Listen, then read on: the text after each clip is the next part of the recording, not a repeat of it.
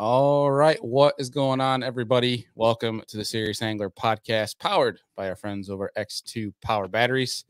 We're back with the captain, Mr. Andy Full, and I'm your host, Bailey Eichbrett. We're back from the Classic. Andy, I think first things first, got to congratulate our boy, Mr. Justin Hamner. Oh, man. Bassmaster Classic champ, fellow X2 Power Pro team member, and I don't know if you guys saw on social media, we had Hamner on the show last week, and he called it. Dude straight up called his shot. Granted, he called a shot on like 7 other podcasts that, for whatever reason, had some intuitive feeling that Hamner was going to pull it out last week. But the man called a shot, so I got to give him props. And it was just cool to see. And I've had the conversation over Classic weekend with so many people, which, by the way, is my absolute favorite part. I was talking about that with a few people. It's like a big family reunion every year because being in the North, we don't get to see many people from the industry, and there's just so many people you're going through that are participating. Like our guest today, Adam Rasmussen. It's like, man, I would love to see that guy win. Whether it's just a really cool story, or you have a personal connection, or it's guys like Polnick or Hackney that just have been around the industry and the league so long that you're like, man, like I think everybody would be happy for that guy if they won. Yeah. And it was just, it's hard to like hear from one guy because then you're also like, man, I really would like to see that guy win. You wish the guys could all know that they're gonna earn one day. But nonetheless, you heard Mercer last year talk about with Gussie, the good guys won, with Gussie winning, and I think we could bucket that the same with Hamner winning this one. Super cool, and dude, the emotion, the raw emotion from him afterwards. Talking about the story. If you guys haven't seen, scroll through some of the Bassmaster press conference stuff with Hamner. Definitely advise you do that because if you want to see raw passion, it was on display when he was talking about how he was literally scraping for coins in his truck bed trying to buy food to get home, which is, it tells you what these guys put on the line to try to make a dream come true. And everyone thinks it's easy to get there. It is by far not. Like, no, which is why it's freaking sick. Our guest today, Adam Rasmussen, coming from the Opens, being a salmon multi-species guide up north in Wisconsin, basically almost winning the whole dang thing. I mean, you hear people say like, that people always remember the winners, but I think people are going to remember second place for a long time in this one, being the fact that there's quite a large gap between second and third place. And I'm waiting on a text back here from Ken Duke on, I think there's been 1 or 2 guys that have won the Classic when they're not an Elite Series pro, but they've been like already qualified for the elites going into, but haven't qualified for that Classic through an Open and have won it. I believe one of them was actually Boyd Duckett. But I think this performance, dude, I love the underdog story going into this. So we're going to get Adam here, Adam on here in a little bit, but also later on the show, we have the Bassmaster Kayak champ, Drew Gregory, our pal, coming on here as well. Drew adding to his list of accolades. I don't think there's been a single thing in the sport of kayak fishing that he hasn't won yet. I think with now having won the championship. It's pretty impressive. Yeah. Unreal. Which Drew also being on the X2 Power Squad, and then also, dude, shout out to Tyler Corey and Scott Sledge on team the Montevallo college team, also running X2. So X2 basically owned Classic the weekend. That's fantastic. Right. On the dub, and we're actually getting those 2 boys on the show next Tuesday. So we're gonna have them on, talk about the college event as well. But man, it was such a fun weekend getting to see everybody, and Classic week 1 because of the expo and seeing everybody, seeing things that are new, getting to walk around and hang out with people that you don't normally get to hang out with. Man, it's being able to, I'm very fortunate in the fact of my gig that I get to see behind the scenes, but also can go and see what the fans see and see just the true emotion through these guys. And like, obviously being an angler and being able to correlate and connect like with those guys, like, and understand, having that dream, that passion. It's my favorite weekend. of the year when it comes to bass fishing, man. Just for that alone. There's nothing like the Classic, the Expo, everything leading up to it. I mean, I'm sad that I didn't unfortunately make it over this past weekend, but I'm not missing Ray Roberts. So I can't wait to get to Texas. We might have to do like a 2-week thing and take the boat down and go fish. Oh, buddy, I think we got some plans already in place for Texas. That's gonna be a lot of fun because with next year I gotta fish the Kayak Championship. I don't know where the heck you got to go early. But I will say there's already a house in place, and we have some people that we're gonna be hanging out with, and potentially for our fantasy fishing crew that tune into this show, we're thinking about getting the full squad down next year for a little in-person roundtable. Oh, that'd be so Smack fun. Talking fantasy fishing show in person next week. We got to find a barbecue joint close to Ray Roberts that allows us to do it there and just have some barbecue. I don't know. I don't know. Texas and barbecue. I don't think there's any joints around there we can find. No. I'm just saying. Yeah. No, we are 100% going to make this thing happen. We're going to get the boys down there, and it's going to be a good time. But that's a whole year away. I want to talk about this past weekend, and because I love this underdog story. And so without further ado, let's bring him on here. Mr. Adam Rasmussen. What's going on, man? Oh, not much. How are you boys? Warming up finally. Yeah. As you know. As I told you a little bit, Adam, offline, I got back yesterday, and of course, quote unquote, nursing the classic hangover and going back to work, whereas your classic hangover might have been a little more painful than mine, but at least you were out fishing, sounds like. Yeah, for sure. Yeah, I'm just right now I'm hanging out on Table Rock Lake, and it's cold down here. Today it got up to like 42 or something like that. Whoa. But we got the whitewater torque vest on, staying warm, sitting outside. My whole family's inside. We rented a house. Kids are on spring break, so we'll sit out here where it's cold and yeah. So are the kids cool with the spring break on Table Rock, or were they asking for the whole Mexico southern trip?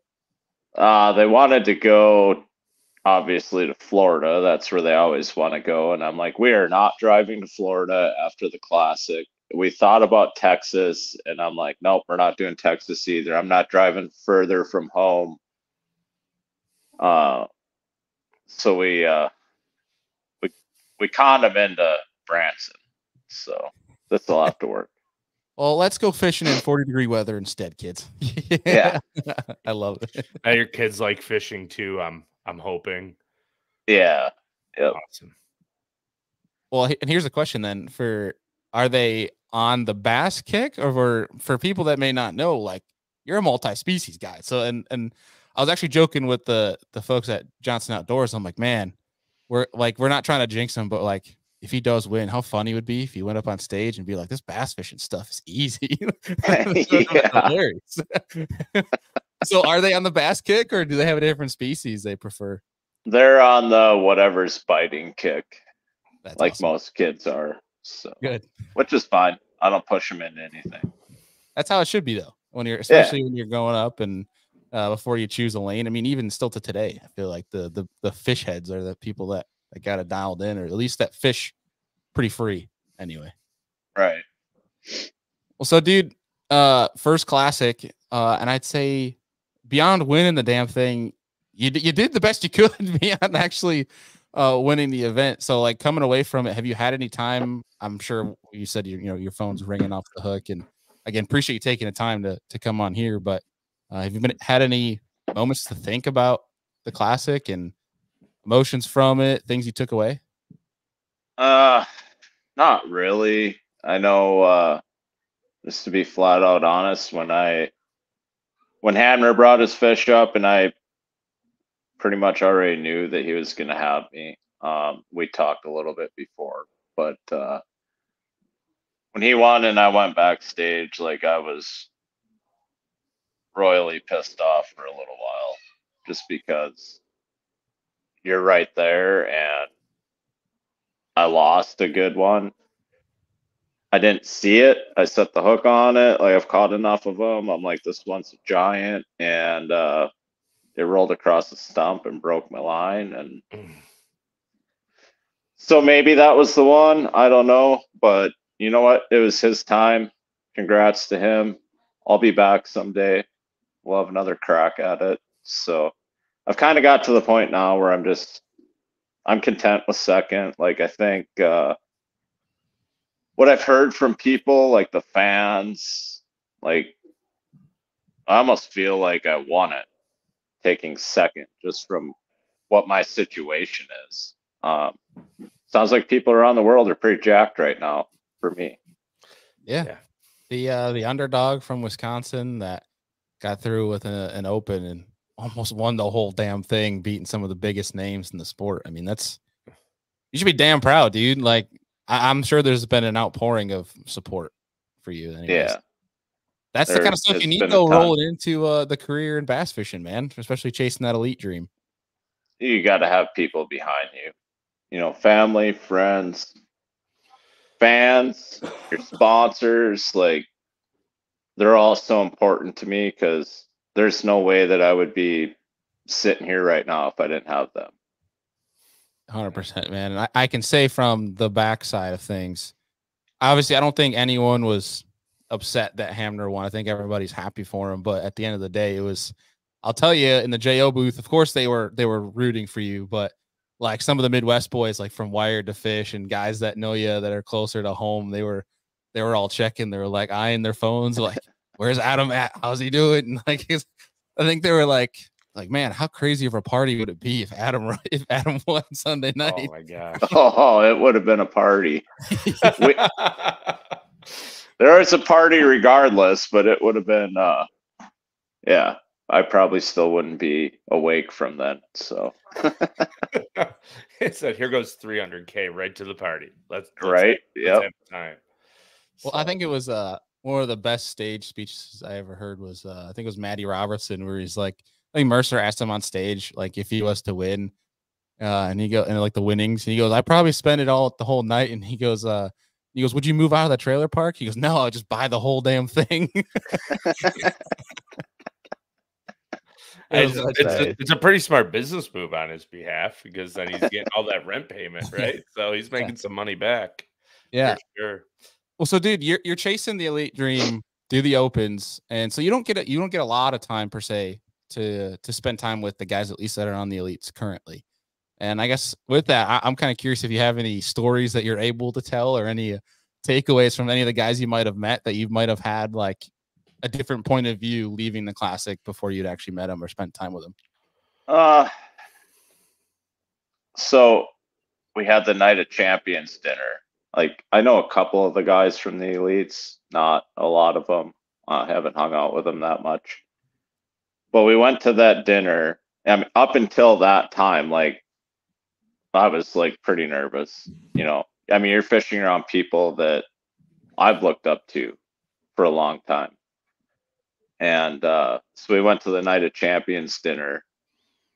And then after that, like, we're all chit-chatting on the bus ride back, went to the bar. Then you just realize that, dude, they're all the same as me. They love to catch bass. They like to have some cocktails, and they all want to have fun. Like that. They're all the same people, you know? So that was pretty cool just to have that state of mind, like going into the tournament. Like, we're all here for the same reason. We're all the same people. We just want to go have fun, catch a bunch of big bass, and hopefully win a derby. That's awesome, dude. That probably helped maybe ease the nerves a little bit, especially rolling into blast off day one where nerves could be an all-time high. Right. Yeah, absolutely. Like, you look around and I'm like, well, I hung out with most of these guys a couple nights ago. So, like, let's go have some fun. Let's get this done. Some of these guys were way drunker than I was, so I could probably beat these guys today. Yeah, I don't know about that, but that's awesome. Well, we're gonna get into the specific event here in a little bit, but I actually have an update here from Ken Duke. So there was Brian Kirchel was one that won the Bassmaster Classic after qualifying through the nation. And it was correct that Boyd was the last to win after qualifying through the opens, but technically was on the elites that coming year. But something for you that maybe will help ease the sting a little bit on coming in second. There was a guy named Dalton Bobo that qualified through the nation and finished second in 1997 to Dion Hibden, losing by 1 ounce, and he had a dead fish penalty that day. Ooh. Yeah, his story's a lot better than mine. Ouch. That hurt. That hurts. That hurts bad. You could be in that situation. That would hurt a lot more. Yeah, I mean, it would have been way worse if it was ounces, but it was 2 pounds, 10 ounces. Like, I had my chances. It was what it was. It could have been way worse. Like I said, I'm happy for Hamner. Like, I believe when it's your time, it's your time. Even though like some crazy stuff happened that final day, to me, I actually thought I pulled it off. Did it pop up in your brain a couple times where you're just like trying to shut it down quick, like any feeling of like this might be it, like trying to? It's just kind of weird. Like, I had the same feeling at Wheeler Lake and the same one at Eufaula. Like, you just do weird stuff and get a bite. It's like the final day, I was catching them all in, brush piles in like 8 to 12 foot of water, and catching them all on a jig. And I just caught like a 4.5 pounder.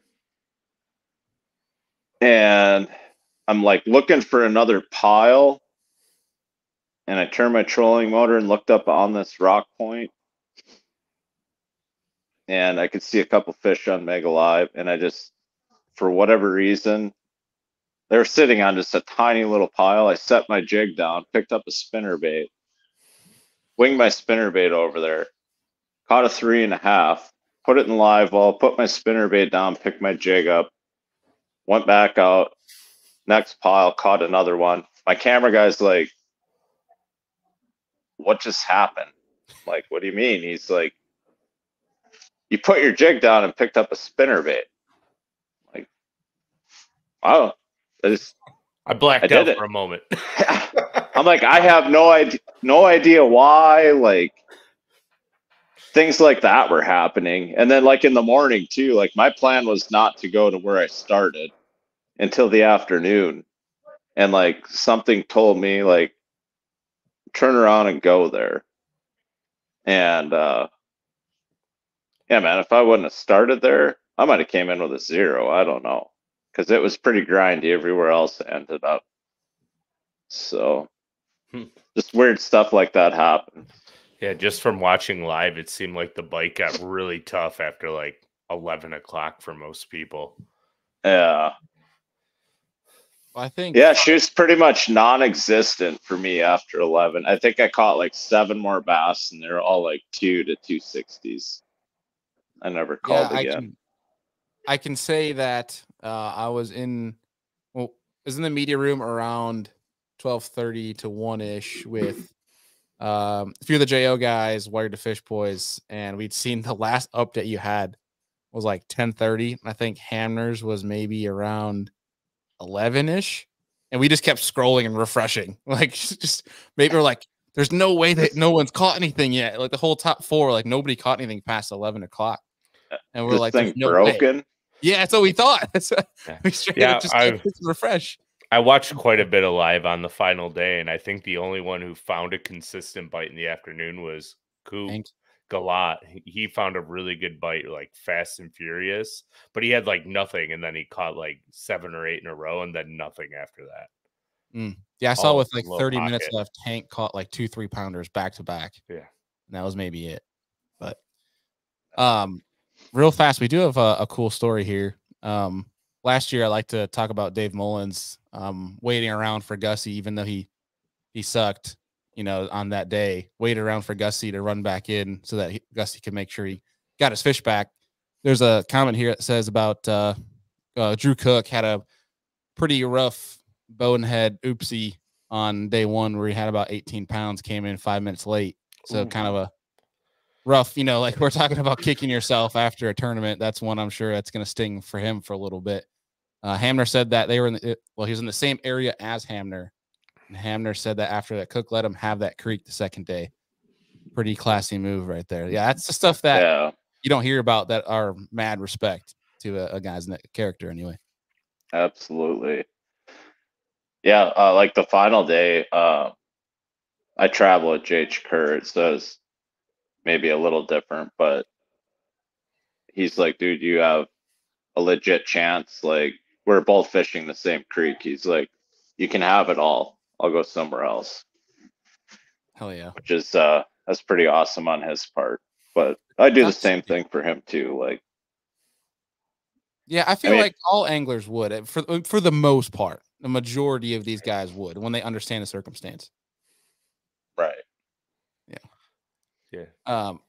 So one of the things we talked about on our original show a while back was being a multi-species angler, and how that can help you in the end. So if people looked at the weather conditions from one practice, but from day 1 to day 3 of competition, it was a roller coaster for you guys. Does any of that factor in like an understanding and being intuitive with multiple different species across different conditions? Does any of that help you think, in the end from trying to adjust? Yeah, I mean, for one, like anytime you're fishing, you're learning stuff. I don't care if I'm out ice fishing. I'm still learning stuff that I could put to use somewhere else. Whether it's getting better at your electronics or whatever the case may be. So there's, like fishing on the Great Lakes, we have to deal with so much current. And I've learned through salmon fishing what current does to fish, and have taken it to walleye fishing and bass fishing. And they're all fish, like fish are fish. Mm-hmm. They swim around, they eat food, they go try to find more food. That's all they do. They swim and eat. Like, they got a brain about that big around. So like, just through all of my multi-species fishing, like there are definitely things that, I can't explain one right now, but there's stuff that I've learned throughout my life that I take down south and put to use. It's just on, fish behavior and how they act. Well, and speaking of adjustment, what was your approach to that practice period? Because there's a lot of time, especially this time of year, moving into the heat of spring, going up to spawn, where a lot can change very fast. So was that top of mind going through practice, or what was that experience like? I mean, you kind of know that going into it, that what you find Friday, Saturday, or Sunday is probably not going to be there by day 1 of the tournament. But I got a bunch of fish, a bunch of bites. Normally I wouldn't set the hook on them, but I'm like sitting out there on Friday. I'm like, we don't fish for 7 days. Like, I'm jacking every one of these things. Caught a bunch of fish, got a feel for what they were doing. And I just try, like, so where they're at now, you have an idea where they're going to go. And I just looked for as much stuff as I could around the lake. And, I fished around. So I fished the areas of the lake that I caught the best size of fish during practice, and then just adapted. So then on like Wednesday, our last practice day, I just went and screwed off. Like, I didn't go anywhere near where I planned on fishing. Tried to find maybe another spot or two. Didn't really catch much that day, but I knew things were going to change, and I just went into the area that I felt most comfortable and fished around until I got that one bite that clued me in. And then once that happened, then it was like another clue dialed. And then the next day, throw everything from day 1 out and start over again. And same thing on the third day. Like, every day it changed. I had to completely start over. What were the 2 biggest changes on day 2 and day 3? compared to day one? So day one was, it was like in the upper 50s when I woke up. Sun came out in the afternoon. Day two, it was 37 degrees when I woke up. Cloudy, overcast. Sun didn't pop out until like noon. I didn't catch any fish day one and two until the afternoon. Once that sun came out, it got them fired up. But then day three, it was a warmer night. It was, maybe 50 in the morning, but we had all that wind that was forecasted, clouds. So 3 totally different days. When you have a cold night versus a warm night, that definitely affects the fish in the springtime. Plus the water was falling. At some point during the tournament, it started coming back up, but like changing water levels, and we had a lot of different stuff to fish against out there. Talk about zero consistency. Like, yeah, you had a consistent pattern because you caught them on basically a spinnerbait and a jig the entire time, but everything else around you was like a revolving door, constant change.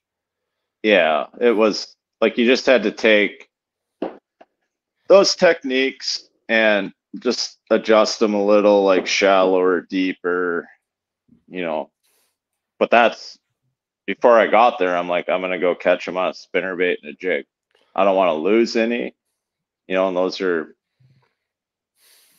your best odds for getting everyone in the boat. I don't want something with treble hooks on it. Like, I did catch a couple on a jerkbait the first day, but if I can get them to eat something with a single hook, I am going that direction 100%. Yeah, a little less stress. Yeah, exactly. No doubt. We got a question here from Bass Fanatic that's asking, how much did it drop, the water level? So like I looked on the website. I don't even remember 100% what it said, but it seemed to drop a lot more than what that said. There was a day one of practice. I was fishing in a pocket. Day two, I went in the same pocket, and I looked over, and there's like a brush pile sticking like 4 or 5 inches out of the water. And I'm like, man, I don't remember seeing that yesterday.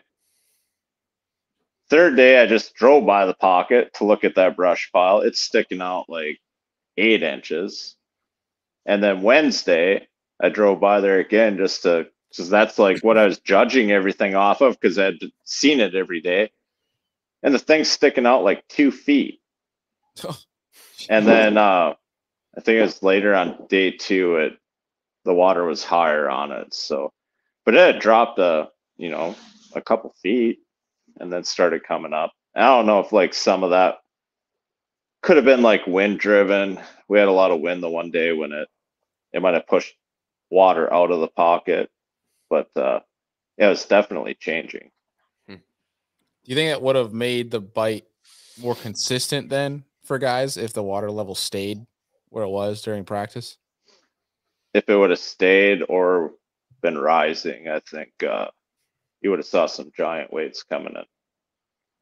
I went there in November and I caught so many 5 and 6 and 7 pounders. Like, we didn't see a lot of that this week. So I think maybe that falling water had something to do with it.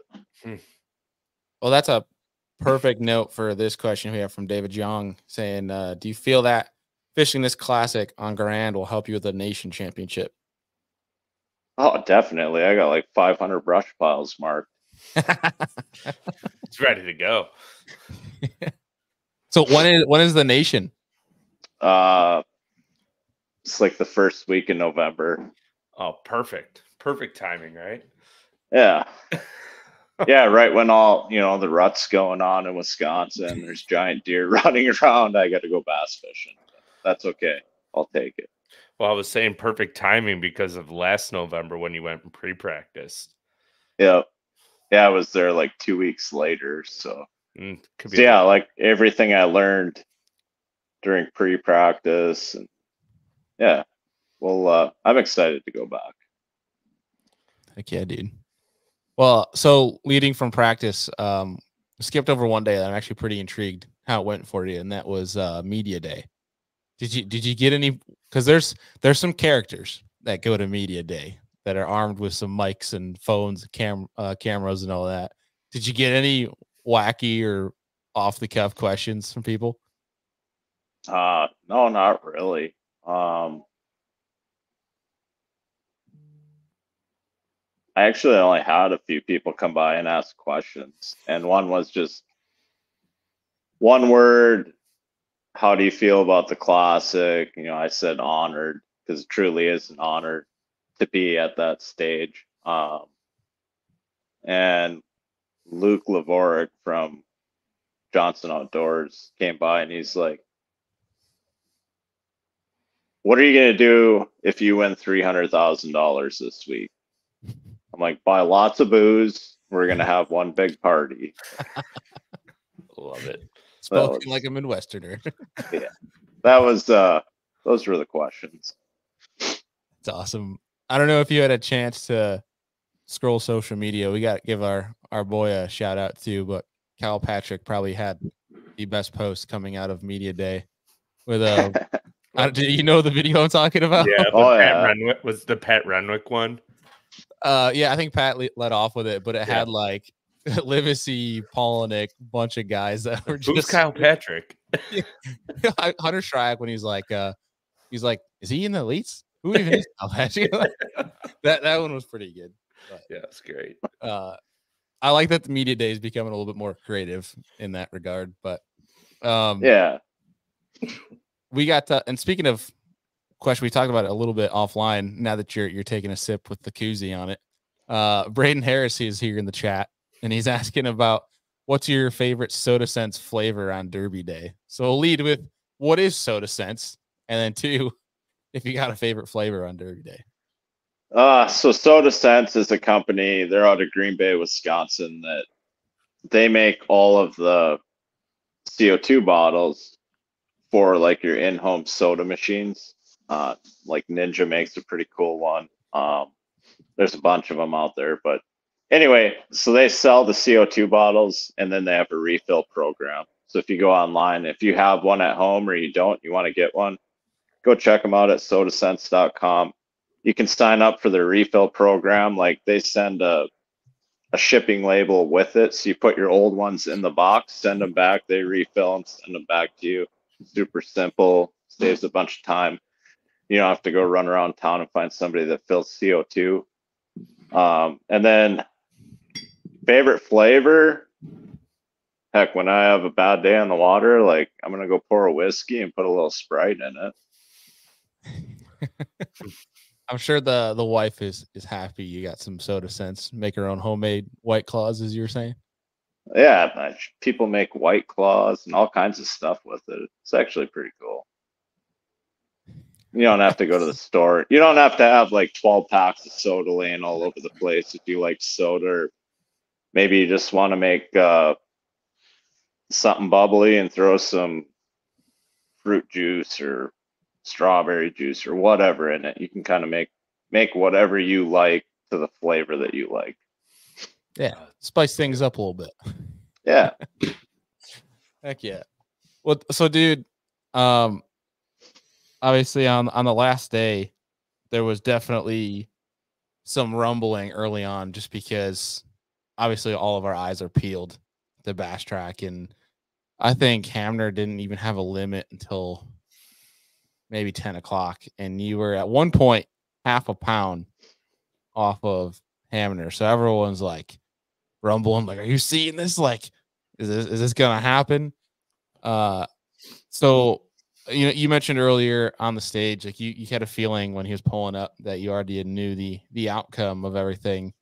So with that, leaving your first Classic as the bridesmaid, what are some thoughts you got going into, obviously the remainder of the open season was still a shot to make next year's Classic and potentially the Elite Series season, but what does this do for you mentally?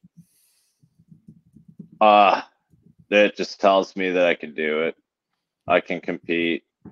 I have what it takes. I just have to have my mind right and not. I think the biggest thing was you know, like we as anglers, a lot of us just get too hung up on practice.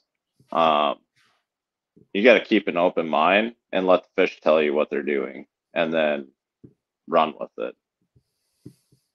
And that's exactly what I did this week. So like I proved to myself that like, hey, dummy, you don't have to have 20 spots you got bites on. Like, go get a bite and just know what the lake looks like and go from there.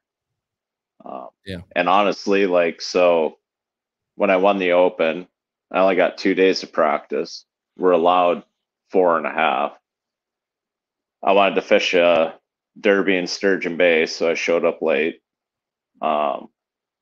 Lake Eufaula, it was pouring ass rain the first day that I got there. I came from Florida.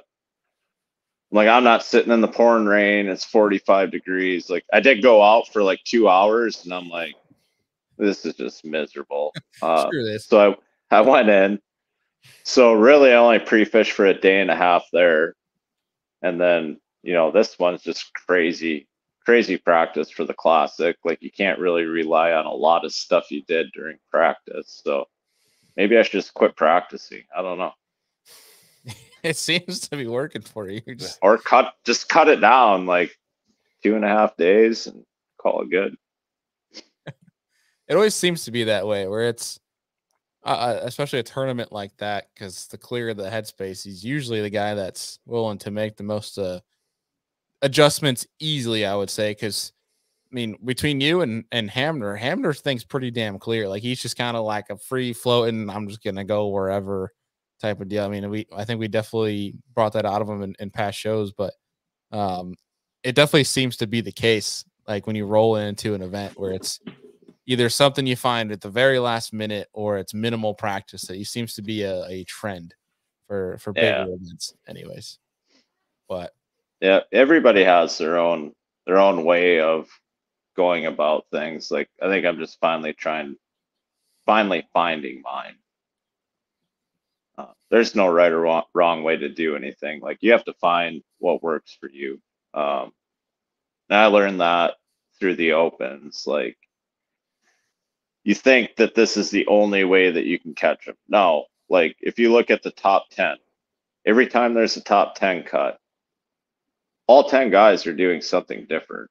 Like, you just go out, do what you like to do, catch them how you like to catch them, and then that's when you're gonna have success. And I'm finally getting that through my thick head. It's paying off. So, yeah. Well, in the last year, like, it's paid off quite a bit. Yeah, and I think that's something good to note, especially on guys at your stage that are going through the Opens, or even guys that are coming up right now that might not have made that jump to the Opens just yet, is that in cases it definitely helps to go and train yourself and maybe in a technique or something that is very regional specific. But for the most part, doing what you quote unquote should be doing in a certain lake sometimes majority of the time burns you. Whereas you hear guys that are successful are like, I don't know, I do this at home. I just went and found an area that I could do it. But yeah, 100%. How do you teeter with that? Like, is there times where you go out and you practice, like you're at Table Rock right now, where you go and you'll try something that you've never done before or try to learn something new? Or are you always that, I'm going to keep what I do my thing? No, like, I'm always learning stuff. Everywhere I go, like, even during practices, like, I'll take part of it. Like, I think I can catch them throwing a giant swim bait or whatever, like something I don't do a lot.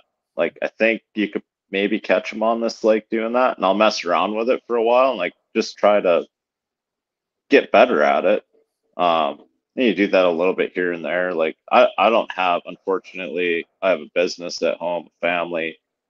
I don't get to live down south all year and, fish for fun in between tournaments and get better at stuff. Like, I have to do it while I'm pre-fishing. I get 9 weeks. That's it. Yeah.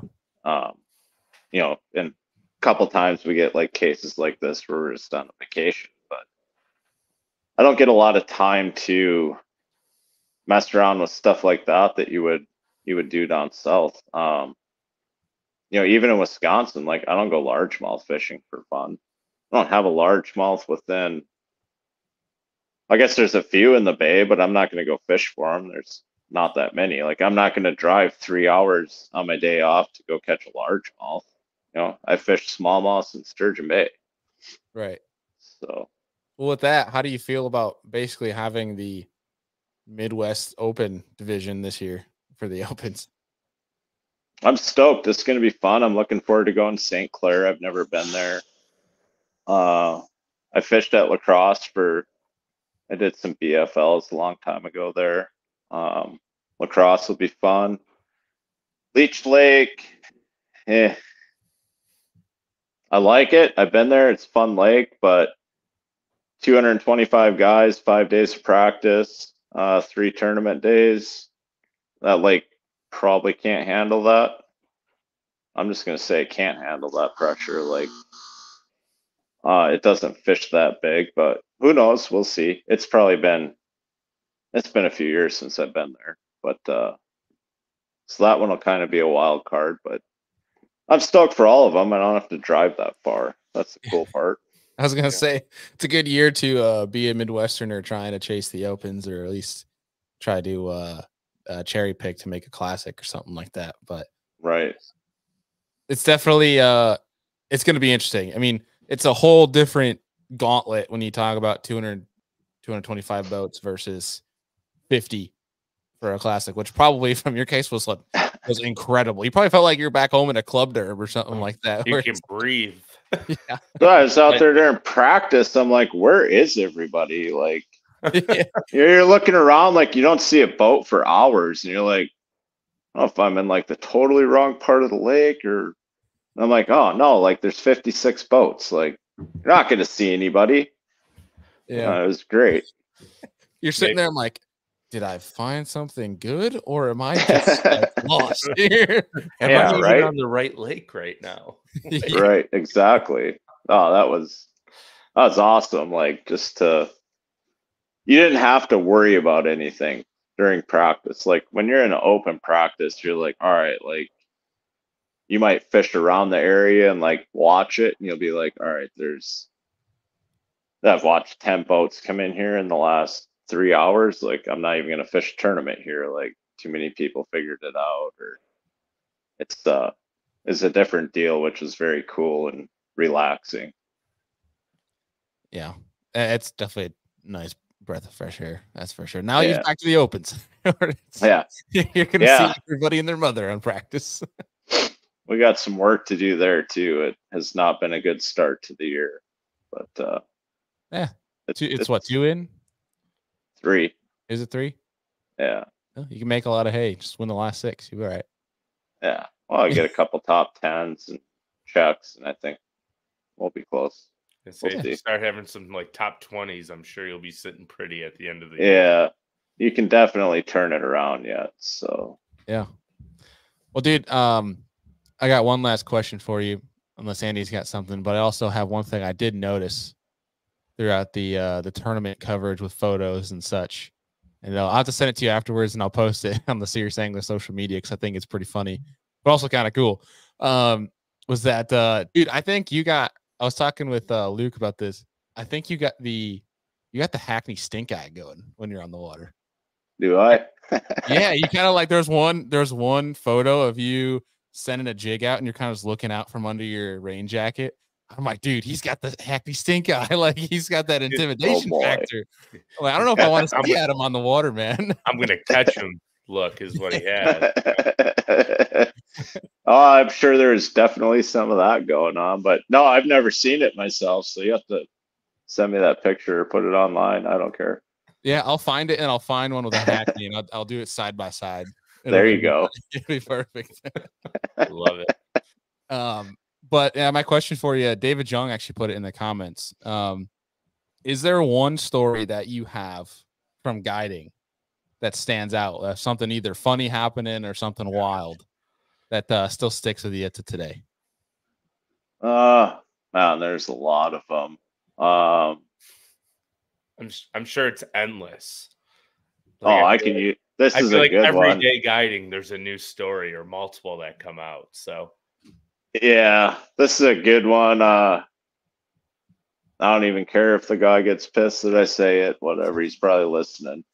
But so we had like a multi-group trip. We had some guys from Canada down, and those guys drink like unbelievable. So we're out walleye fishing, and I've got two of them with me, and the one is just trashed. Like twice I had to grab him by his bibs or he was going over the boat. And like this is April, the water's like 43 degrees. You fall in, like you're probably going to the hospital. You know, we got a 20-minute ride back to the closest ramp, and I told him to sit on. I'm like, sit down in the driver's seat. Like you're done. You're taking a time out. And he's like, oh, blah, blah, blah, whatever. I turn around, he's back. He's found the bottle, and he's sipping off the bottle of Malibu. Like, we have a name for it now. Like, when you get drunk, you get Malibu'd. So then, finally, like, it gets quiet. Me and the other guy are up on the bow fishing. Like, it gets quiet, and we turn around. He's passed out. He's sleeping. Like, all right, he's good. So about an hour later, you hear a bunch of stumbling around. He's trying to get up, and he's got a full snowmobile suit on. Like, dude, what are you doing? Go back to bed. Like, don't get up. Stay down there. He's like, oh, I gotta piss. Never mind. Too late. Like, no. Just let her go right in a snowmobile suit. Oh no. Sorry, Jason. Ooh, that's tough cleaning. It was dude, I had so much fun with those guys when they're down fishing. It was like nonstop laughs, and like that was just a funny story from it. And, oh, never mind. But yeah, I mean, they're on vacation having fun. Like, yeah, it's all good. That's incredible. I've got some that like the people won't ever come back with me. I won't let them back in my boat, but those guys are always welcome in my boat. It's fun. Yeah. I don't know if this is the Matt Thompson that we have had on the show before, but he says, do not play pace cars with Adam. Yeah. What is pace cars? You should have Matt tell his story about playing pace car with me at the VFW. Is this the Matt from Minnesota from like from the Champions Tour? The Yeti. Oh, the man. Yeti Matt. That's the freaking dude. Yeah. Get him on here real fast just to tell the story. Yeah, there we go. We have an Adam roast session. We were me and my buddy Sid came up with it one time. I don't even know how we came up with it. It's called pace car. So like when you're drinking with a buddy at the bar, you have to keep up with the guy that's ahead of you. Otherwise you lose. You don't get whatever, like you just lose. Like there's nothing behind it, but it's like it's just one of those things. So you got boys that you've been drinking with, you got everybody understands. Yeah, me and Matt and Mark Kortz were we were in northern Minnesota for a Champions Tour tournament. And went down to the VFW. They had like a dinner special going on, and sitting at the bar, I hardly know Matt. And I'm like, "You ever play pace car?" "No, what's that?" I'm like, "You better hurry up. Like, I'm empty." And we're going like drink for drink, and they finally kicked us out of there. And I'm pretty sure he woke up by a dumpster with the hotel manager or something looking for him. And he can tell the rest of the story. It gets worse. We'll have to bring out a whole panel because, I mean, if you got Courtsy in the mix, then that's definite trouble. Yeah. I mean, to his defense, like I did fall asleep in my boat for a few hours that afternoon during practice. Like I went on the back deck and took a nap. And I was fishing out of a walleye boat at that time. So I'm like laying down by the live well between the compartments and a bunch of life jackets. And I had a guy come up to me.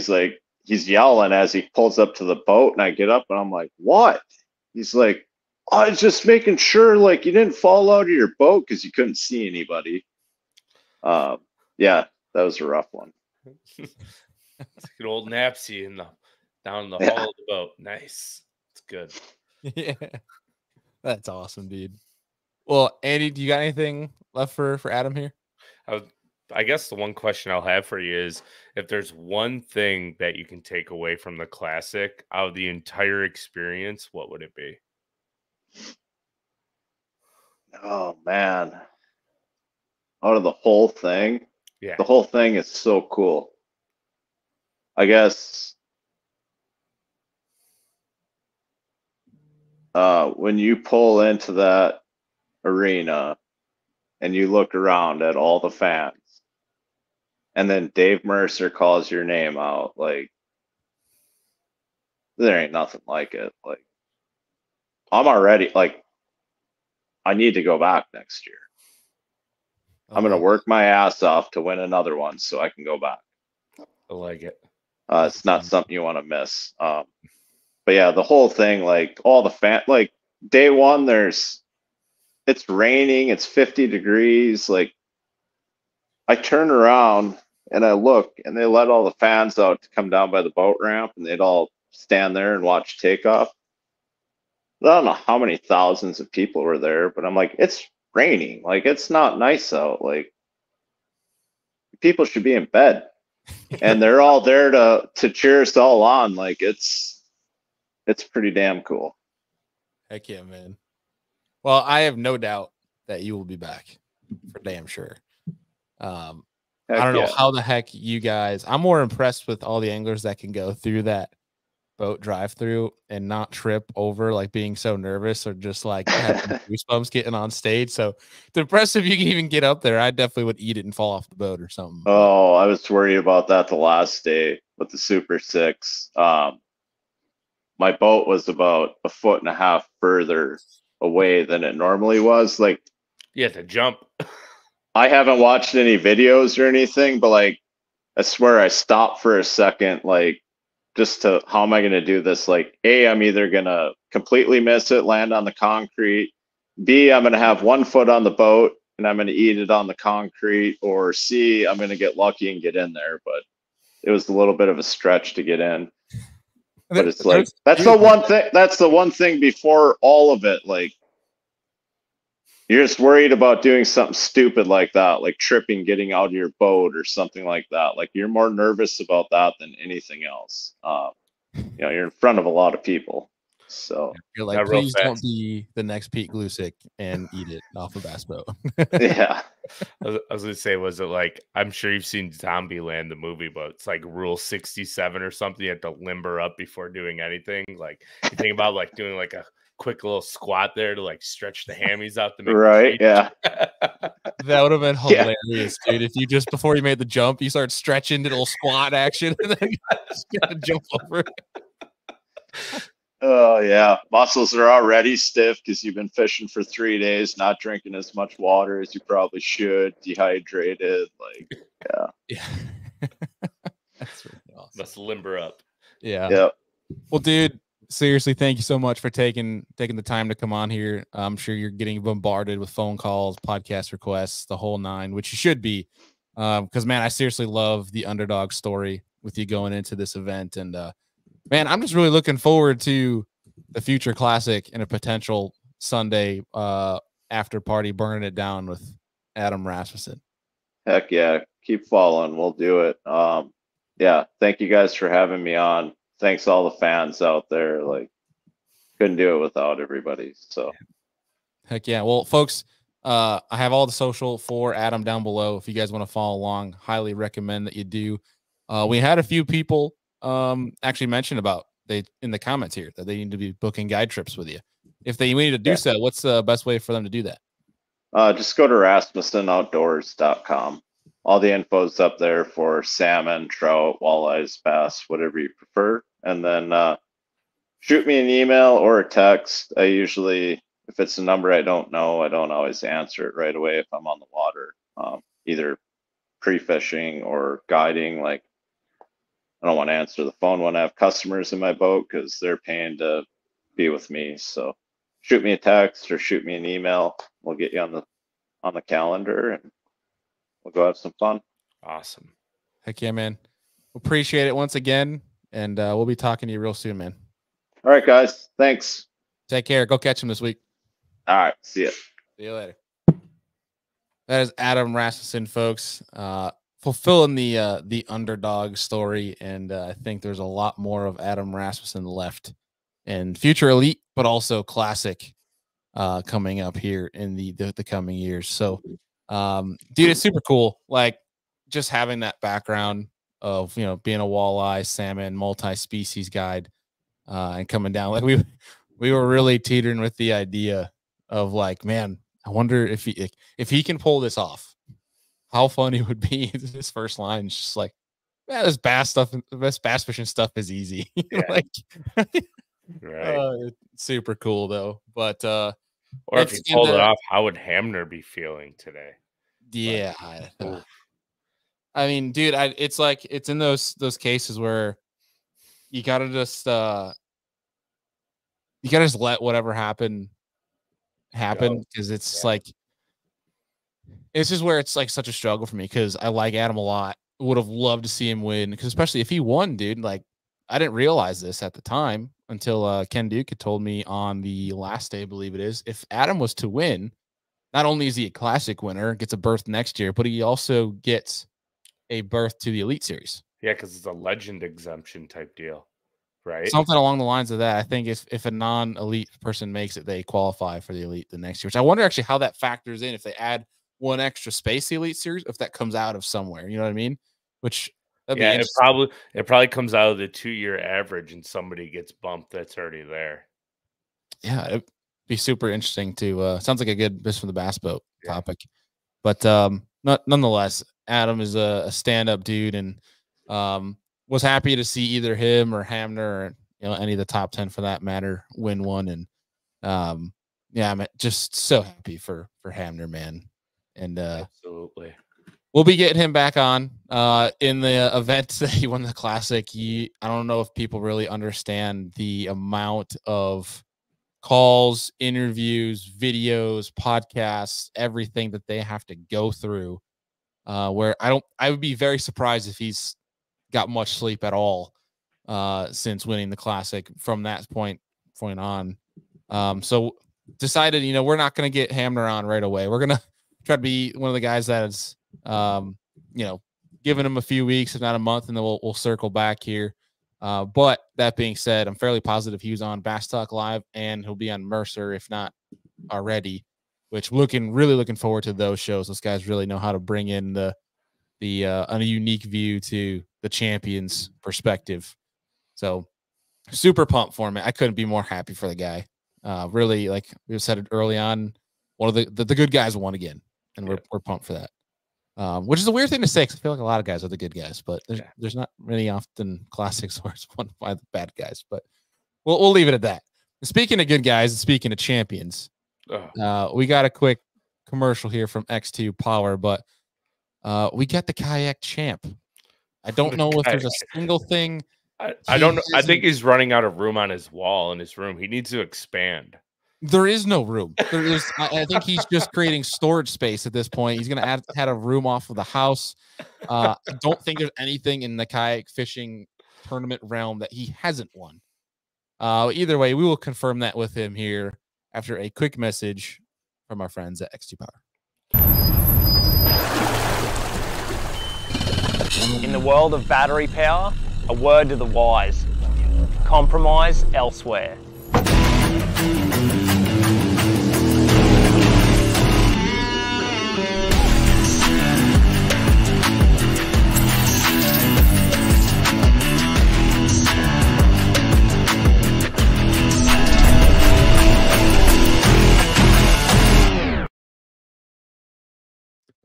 All right, we're back, and we're back with the champion himself, Mr. Drew Gregory. What's going on, dude? What's up, boys? How's it going? Congrats, champ. Yeah. Thanks, man. Pretty wild for sure, man. But I don't know what to say, man. Just kind of shrug the shoulders still, just in disbelief, honestly. Just like, yeah. Bailey, you need to add the sound to the soundboard of "the champ is here" for whenever Gregory comes out. Mercer does a good job with that I think that's all he says after a guy wins the classic when you get back to the bar or whatever. Yeah. Yeah. Champs here. Is it true now, Drew, that like have you won actually everything in kayak fishing there is to win? Nah, man, I haven't won everything. For sure. Won some AOYs and won this, obviously, but this is the first championship I've ever won. You know, like if you count the big three, the Hobie TOC, Bassmaster, and KBF National Championship. Win. I have an AOI with Hobie, but not a TOC win. So I'm just I've not ever won a championship. This is the big one, you know. So it's kind of like a weight lifted off my shoulders a little bit because I've always wanted a championship to go along with the AOIs and of course the regular season like national wins. You know, I don't know, maybe eight of those or something, and then one championship. So, but yeah, there's more to win. It's just I don't know if I'll have a chance because, you know, kids, family, running a new series myself, that Kayak Adventure series. I'm not going to be fishing as many events. You know, I'm going to focus more on Bassmaster than anything. So I'm not sure how many TOCs or KBF NCs I'll be fishing, but it's fine, man. I'm blessed and enjoying what I'm doing. So can't complain. Heck yeah, dude. Well, I mean, getting on stage for somebody that in my mind has arguably done more for the sport than the vast majority of kayak anglers. And I don't even think it was 2 years ago where you were really pushing for Bassmaster to improve their ways when it came to kayak fishing. Because there was a time where, let's just be blunt with it, that it seemed like Bassmaster Kayak Series was doing it just to do it. They weren't really doing it to do a good job. And you were at the forefront of really helping change that. And now look at it today where it's awesome, man. And Steve Owens was a big part of that. I mean, and I was definitely pushing and trying. And one thing that's kind of cool is, you know, when you have done it for as long as I have, and you've kind of built a reputation, there's definitely a little bit of a burden of responsibility. You know what I mean? To do what you can, to not like irk the organizations and not try to push whatever or your agendas, whatever, but just try to push and grow it all for everyone. But it's kind of like the NFL draft. You know, when the first person, everyone waits to kind of sign their deals with their agent until the first player signs, so they know like how much he's making. So what we're trying to do, I think Christine's a good example of that. Russ, you know, Siddiqui won the championship. Lots of other big names in the sport. I'm not going to try to list them all, but whenever we have opportunities like this to push kayak fishing to the forefront and push it with some, you know, bigger non-endemic sponsors and use this, what it's really cool is we can kind of open up some avenues and some platforms for the future of the sport, if that makes sense. So you got to push it and do what you can, but at the same time, not pushing somebody away because you're being too pushy. So it's this little juggling act you got to do with some of these bigger companies and sponsors. So we're trying. Well, I'd say you're doing a hell of a job, bro. I'm obviously pumped for you. There's a lot of people in your corner that are pumped for you. And dude, let's get into this freaking win, man. Yeah. Lake 10 killer. It looked like through keeping up with the standings, things like that, that it definitely wasn't easy for anybody. It definitely was tough. There's guys that had a great like one day, whether it was day 1 or day 2, but it had a flop the other day. So it seemed like they were moving actively, things were changing. So kind of walk us through, because I think your time that you shine, and I told you this in person, that I think out of the entire scene of kayak fishing, I think you are the greatest kayak angler ever in regards to tournament strategy. I think that comes in practice, like the amount of driving strategy you do. So kind of walk us through that. Yeah, man, you're gonna make me spill the juice here, and that's all right, because that's what we're here for. You guys are here to learn, and I'm gonna share a little bit about my strategy at this event. So first of all, the second they, had the word kill and the word 10 killer, I knew what I was doing when they said that. I knew exactly what I was doing. I'm studied the entire United States. I know all the fisheries. I've fished a lot of them. You know, back when I traveled with Jackson and Hooked on Wild Waters, and then now with Crescent and tournaments, and then running my own series, you're constantly looking and scouring the map at where's some hidden gem fisheries and where's the places we can go that kayak can kind of excel and be a new kayak fishing destination that may not be so known by the bass boat world. So I already knew about the Illinois River and Lake 10 killer and what was unique about it, in the sense that, they put the Tennessee River strain smallmouth in there back when there was like a fish kill. They also, I believe, put Florida strain largemouth. So it's a total different animal than Grand Lake. I mean, in a lot of ways, because Grand Lake has the Neosho smallmouth, which were native to 10 killer, but they don't get big, like 16, 17 inches, right? So you got to understand like all about the world of bass fishing, where they live. And I just knew that it was where I was going to go because I've always wanted to fish it. It's been on a bucket list. I know there's giants that live there. I definitely was surprised at how big the largemouth got in the river. That was what was surprising to me, but I knew some big smallmouth were there. But of course there's big smallmouth in the lake too, and largemouth, but fitting my style, of course, I was going to, choose to go to the river because the lake was going to be more of a live scope. It was going to be a bigger player. It's not like there's grass or vegetation, something to punch, some like cypress trees and swamps and backwaters to get away, in a kayak, which is what I love to do. It was just the river. It was all I basically had, which was fine. But anyway, I realized that, on first day of practice, caught a 20.5 largemouth, like a 5.5 pounder, maybe a little bit bigger. It was super fat and heavy. And, caught a 19.5-ish smallmouth and like another 19, 17-inch largemouth.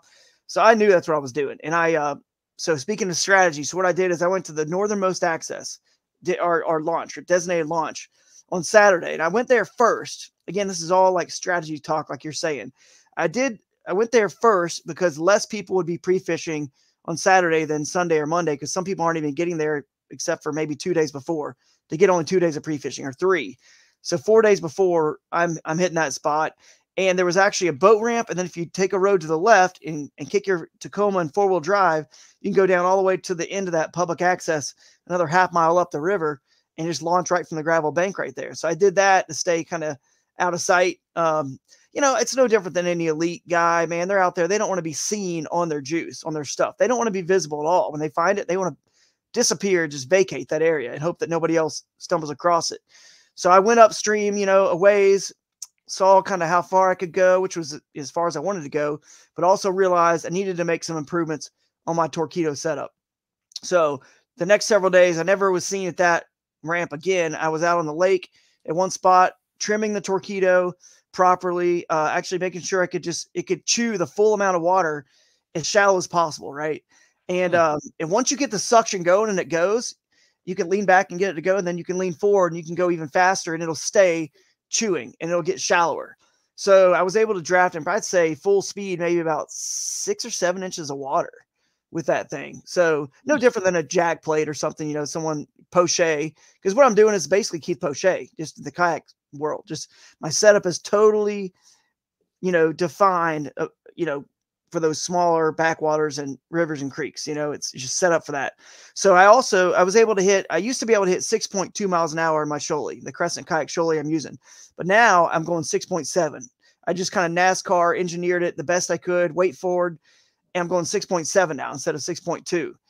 And so, have you heard of anybody else doing this before? Maybe Jeff Little, if any. I've never heard of anyone. Jeff Little is really good at it. And he's obviously a resource that has helped me out a lot.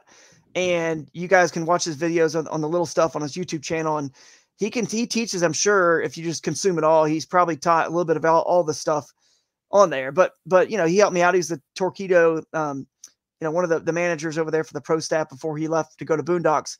But I just kind of got it rolling and trimmed perfectly. And then that helped me because I have to attain up some pretty steep inclines, you know what I mean? For the rivers, it's not like there's a big rapids. It's more just like this steep gradient that gets real shallow, and it gets 6, 7 inches, and I can float in about 4, 3.5, 4, probably somewhere in there, but 6, 7 inches. I need that motor to go, and I had to paddle super hard with the motor on full speed, and use my whitewater kayaking experience to understand how to read currents and where to ferry across here to get up a little further and go back there, and which angle to take while I'm paddling as hard as I can and going full speed with the Torpedo just to get up some of the stuff. So I knew when I practiced, I actually didn't practice the first 2 miles-ish, 2.5, because I knew most people were going to hit that and beat it up and fish it.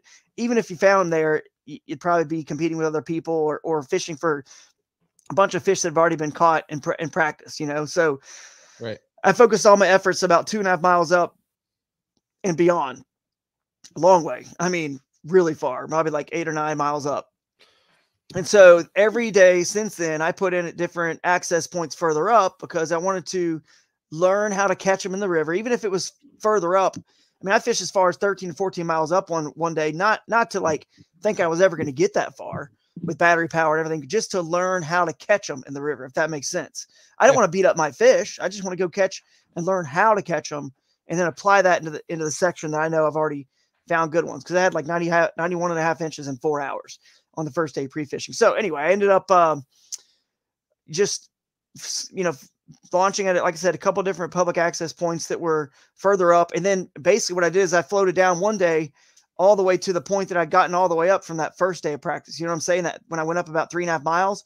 So then when I stopped there, I was kind of keeping an eye on making sure I didn't see anybody else. When I stopped at that point, I went back upstream just to make sure I could complete it all. Went all the way up. Like I said, I went as far as 13 or 14 miles up, not to like do it, actually thinking I was going to need to go that far in the tournament, but just in case, you know what I mean? Like if I managed the battery power properly, like I wanted to find everything I could that was, I thought would be to myself.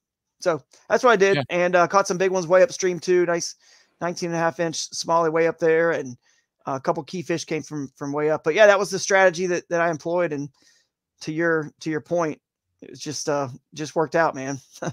That's awesome. And to that extent, like, I think that's next level, like unbelievable. But Anthony, guys here, any specific methods of setting up the kayak for weight distribution? I know you mentioned motor angle, but also you leaning like back to get it some grip on the prop and then leaning back forward. Is there anything though that you put to any more additional weight on the back or in the front on purpose? So what I did is I put my two extra batteries were in the front hatch to get more weight there. And then one sometimes would be even in the little cubby that the Shoaly has. It's like a fish finder cubby. That's 3 up there. And I also got our high seat from Crescent. Now the Shoaly's not made for the high seat. You can certainly use it in the high position, but in the low position, the bar is actually hit, so it doesn't work. So what I did is actually moved it forward because I wanted my body weight to be further forward too than the actual seat position.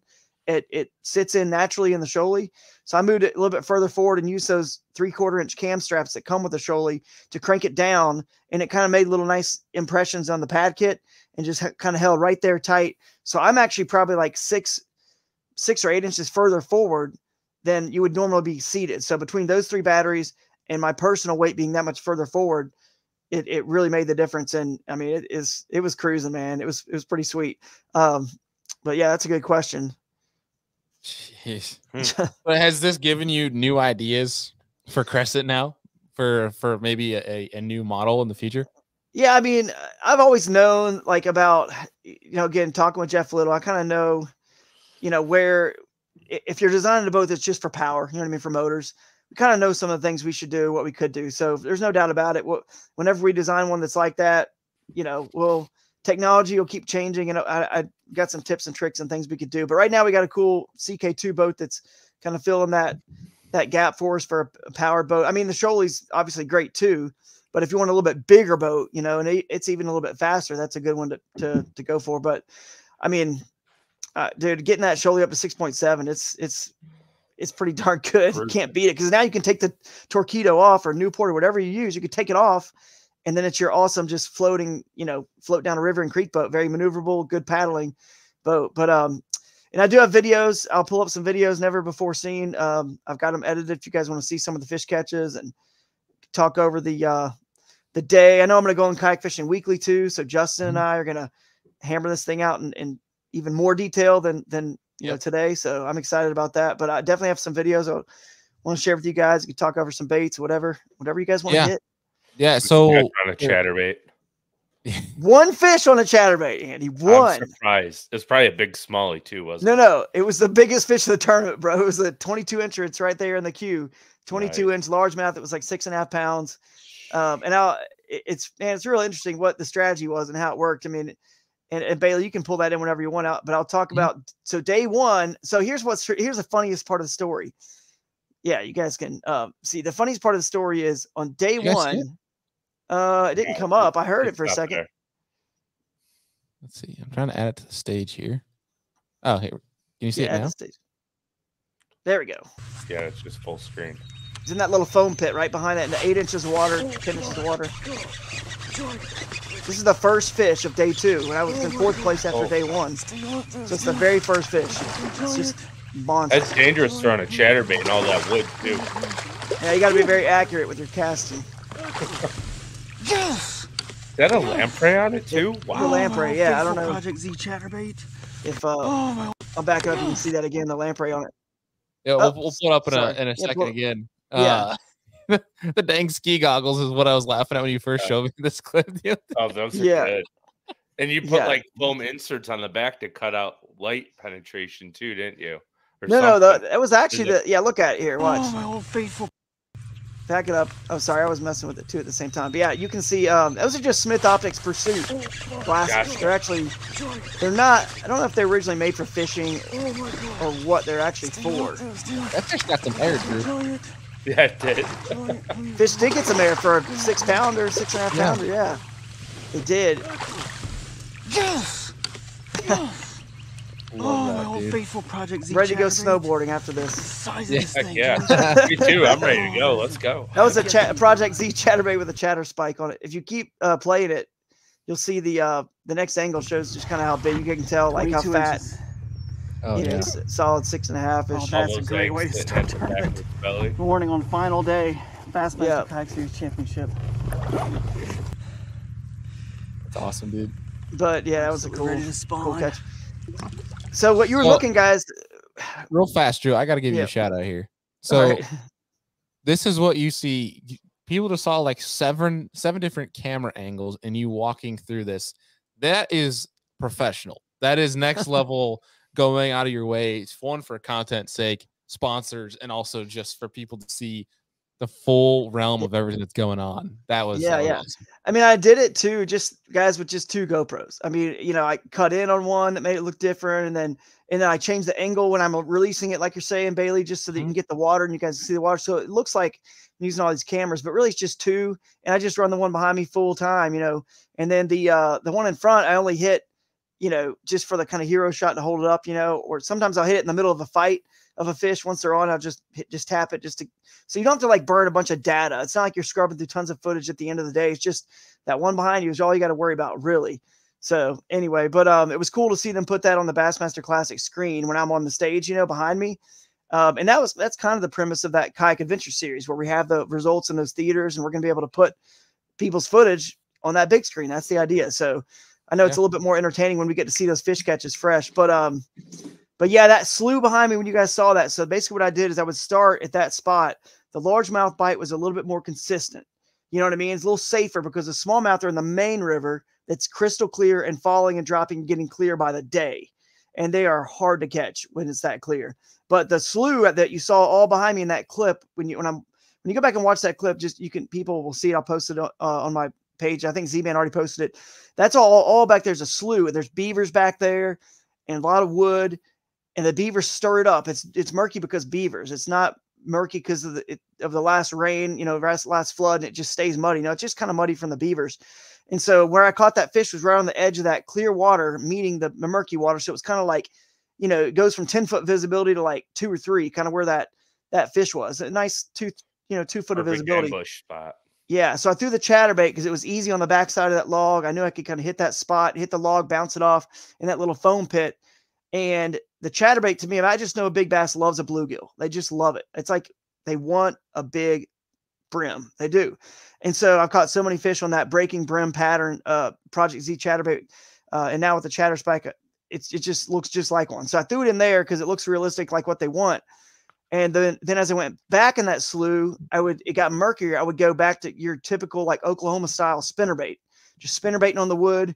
And I would even have like a painted chartreuse blade, a wide willow leaf blade. I didn't really want quite like a Colorado. I didn't really want a willow, but kind of in between, where I can kind of slow it down. The water's in the mid 50s.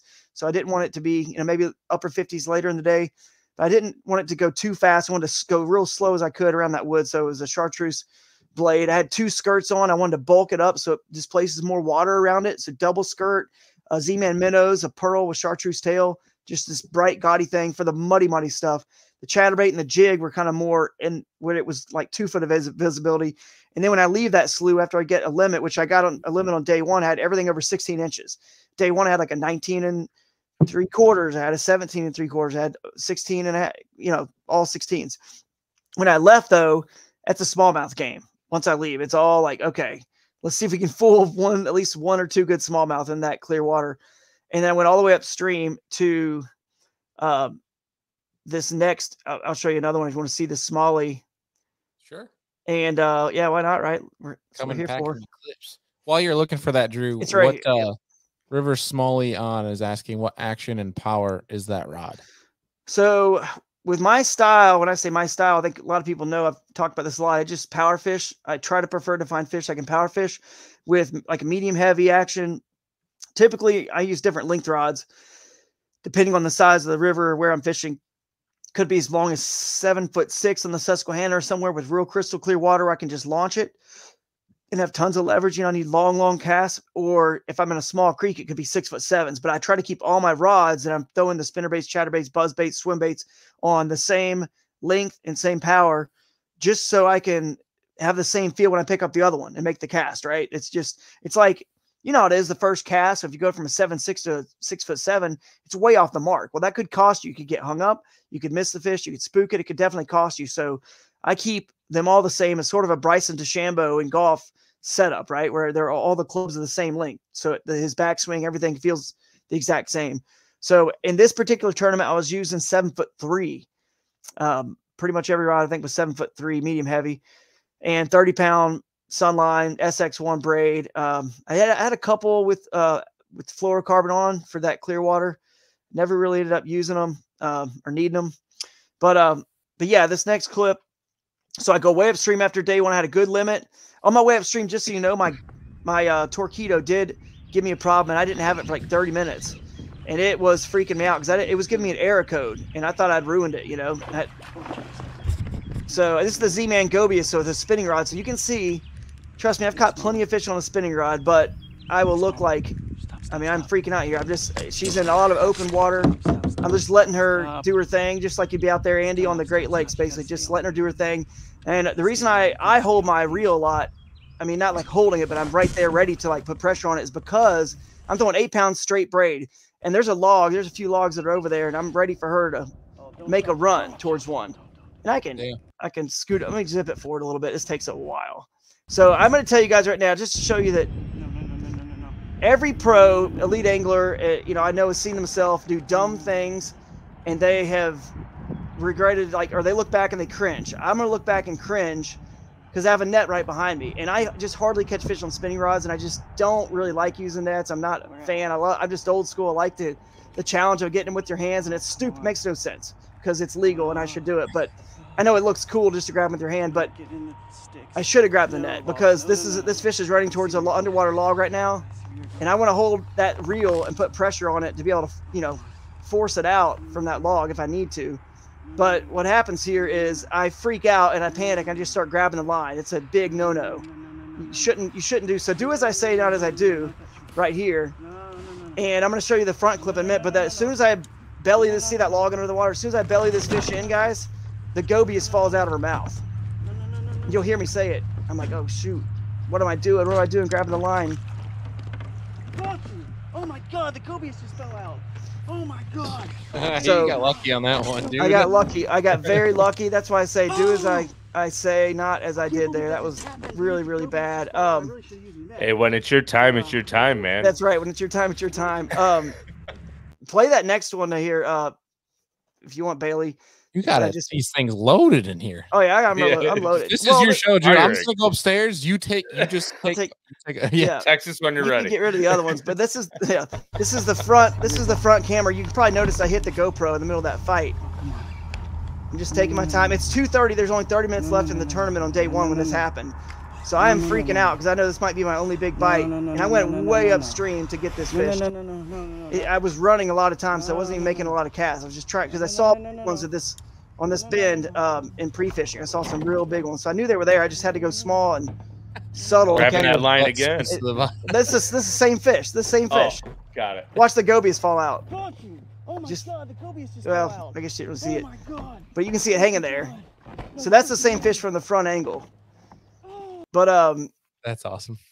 If you go back to the other one, you can zip and you can see the fish and watch the release or whatever if you want while we talk. But that was a huge fish, man. And it took me a long time to get up there to it. And then I just had to execute. And like you said, when it's your time, it's your time. And kind of got lucky on that one there. Shouldn't have done that. But, and then the one that I think Tom Hanks cringe. That's funny. The one that you on day 2, I'll recap day 2, and then you can pull up the next video. It's the big 21 1/4 inch smallies, the last one. Oh, I got to get rid of some of these videos. It's saying remove from this video. You got all my telling me to remove them. Yeah, yell that. Well, you can remove them too.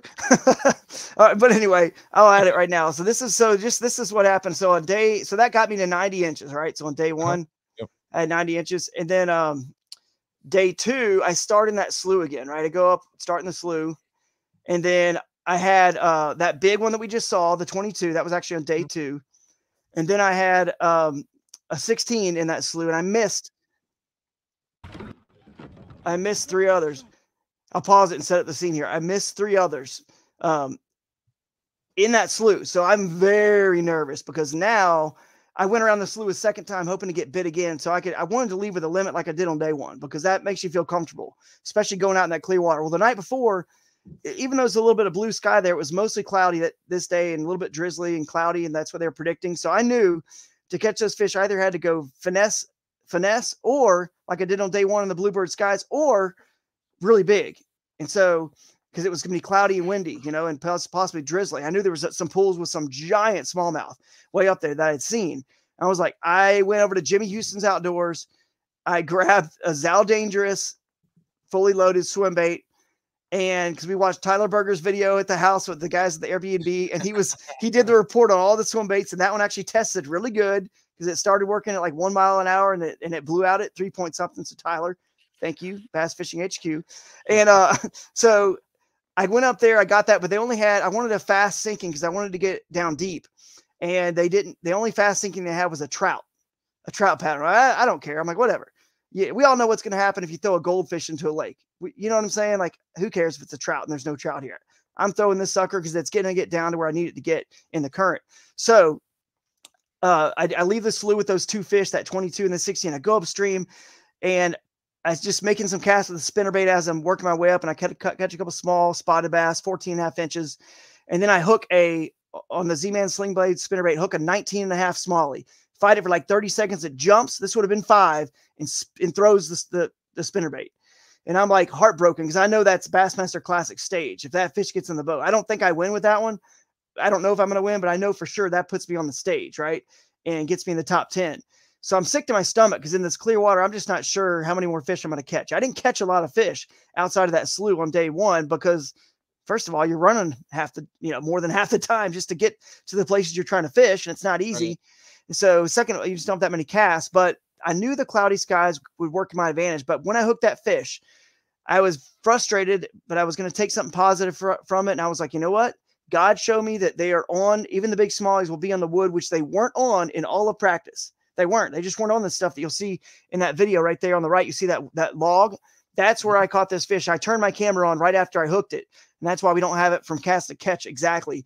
But you can play this now. This is that Zal Dangerous swim bait, and this is the 21 1/4, nearly 6 pound, I would say, smallmouth that, to go along with that 22 inch largemouth that really helped me, win this thing. And watch how big this jump is right here. When you see this jump to the right, you're like, oh my Lord. When it breaches, it looks like a day. And I watch my paddle go away too, floating down the river. You're a hot mess. It was a mess. Trust me. Watch this. Watch this thing right here. Watch this right here. This jump. Freaking giant, dude. I was like, trees, smallies and trees, no good. No good. But at least I got 30-pound braid and a giant hook in her. You know what I mean? So again, just kind of. That's awesome. Your paddle is gone. Yeah. Speaking of that, how did you get your paddle back? Yeah, that's a story. It's a story in itself. But play that front angle video while I tell you that story. Because you know what I'm gonna do? I'm just gonna exit. I'm gonna produce from the back end. This is your.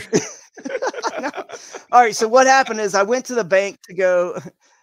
Well, yeah, I wanted you guys to see the front angle because the audio is a little bit clearer. And Come on, girl. don't jump. Just don't jump. I kind of sound like Zaldane too. How he's always like, no. But you can just see the panic in my breath and everything, knowing what this could mean. Look at that trout. There we go. Oh, good. Get in the boat. Yes. Oh my God. Big fish. What just happened? Anthony's he's right about that. So true. It reminds me of my toddler too, or my kid. Both my kids just make a tornado.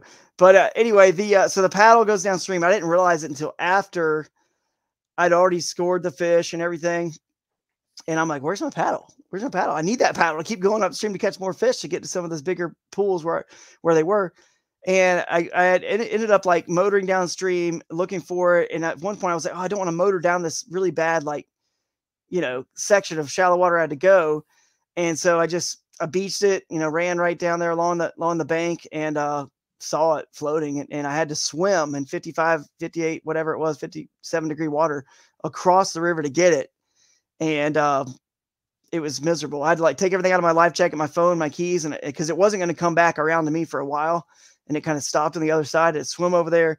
I mean, it cost me like half an hour, you know what I mean, to do that. It was frustrating, but anyway, it was pretty wild, but I got it back, ended up getting further upstream and caught one other little, 16 3/4 inch largemouth that ended up calling up a 14.5 incher, one of the 14.5 inchers. So ended up with that lone 14.5 incher on the string. I actually got hit, by the way, on that Zal Dangerous another time in a big pool, but it didn't hook up.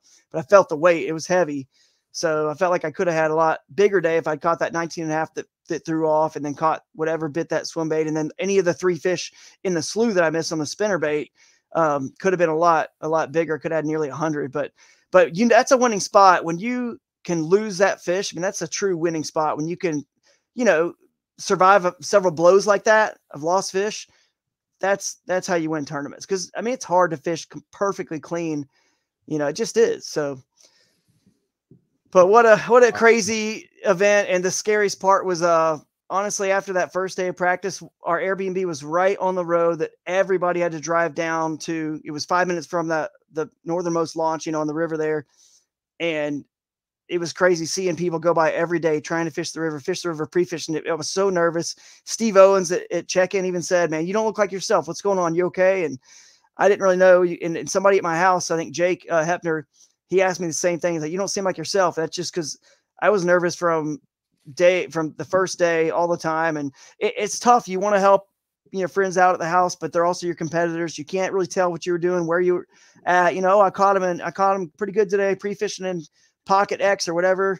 And it puts people in an awkward position anyway. If you tell them, oh, I was up the river and smashed them. Well, now it puts them in a weird spot, because, well, Drew's my friend and he just told me where he's at and I don't want to go step on his toes. They just need to go find it and figure it out for themselves. And if they find it, good for them. And John Dalton, Creek Fishing Adventures, he actually slept in on day 2. He was on the couch snoring when I left. And the day before I woke him up and he said, hey, I got my alarm set for 6 and it's 5:58. I was like, oh, my bad, dude. And so the next day I didn't wake him up and he slept into like 7:30 and he drove 5 minutes down to that ramp and caught 93 3/4 inches, the second biggest limit of the entire tournament, pretty much within sight of that Horseshoe Bend public access area. So there were fish there and people practiced it and fished it all pre-fishing, but the weather conditions when they went there on Sunday and Monday were tough. So they struggled. And that's why it was just myself and Steve Baker, who was the only other angler who had a setup like mine and he actually got up with me like probably 5 or 6 miles upstream. Good friend of mine, good guy from Ohio here, Northeast Ohio. And I know he appreciates and loves the kind of style of fishing that I do. And Jeff Little preaches and he's got his set up really nicely. He was able to get up all that stuff too. And, but he didn't have the greatest day on day 1, but he was definitely on the right. He had the right idea, the right, concept, but yeah, that was it. I'm surprised nobody else showed up and I was nervous about that all practice. But in day 2, I kind of had it all to myself and knew I just needed to execute at that point. Barely That's did. Awesome. This belly flips him in the boat and Gobius is falling out. Panpool. It was just true Drew chaos, man. It really was. So it's not true chaos. It's Drew chaos. Yeah, it's true chaos for sure. But it was fun. T-shirt. Yep. Yeah.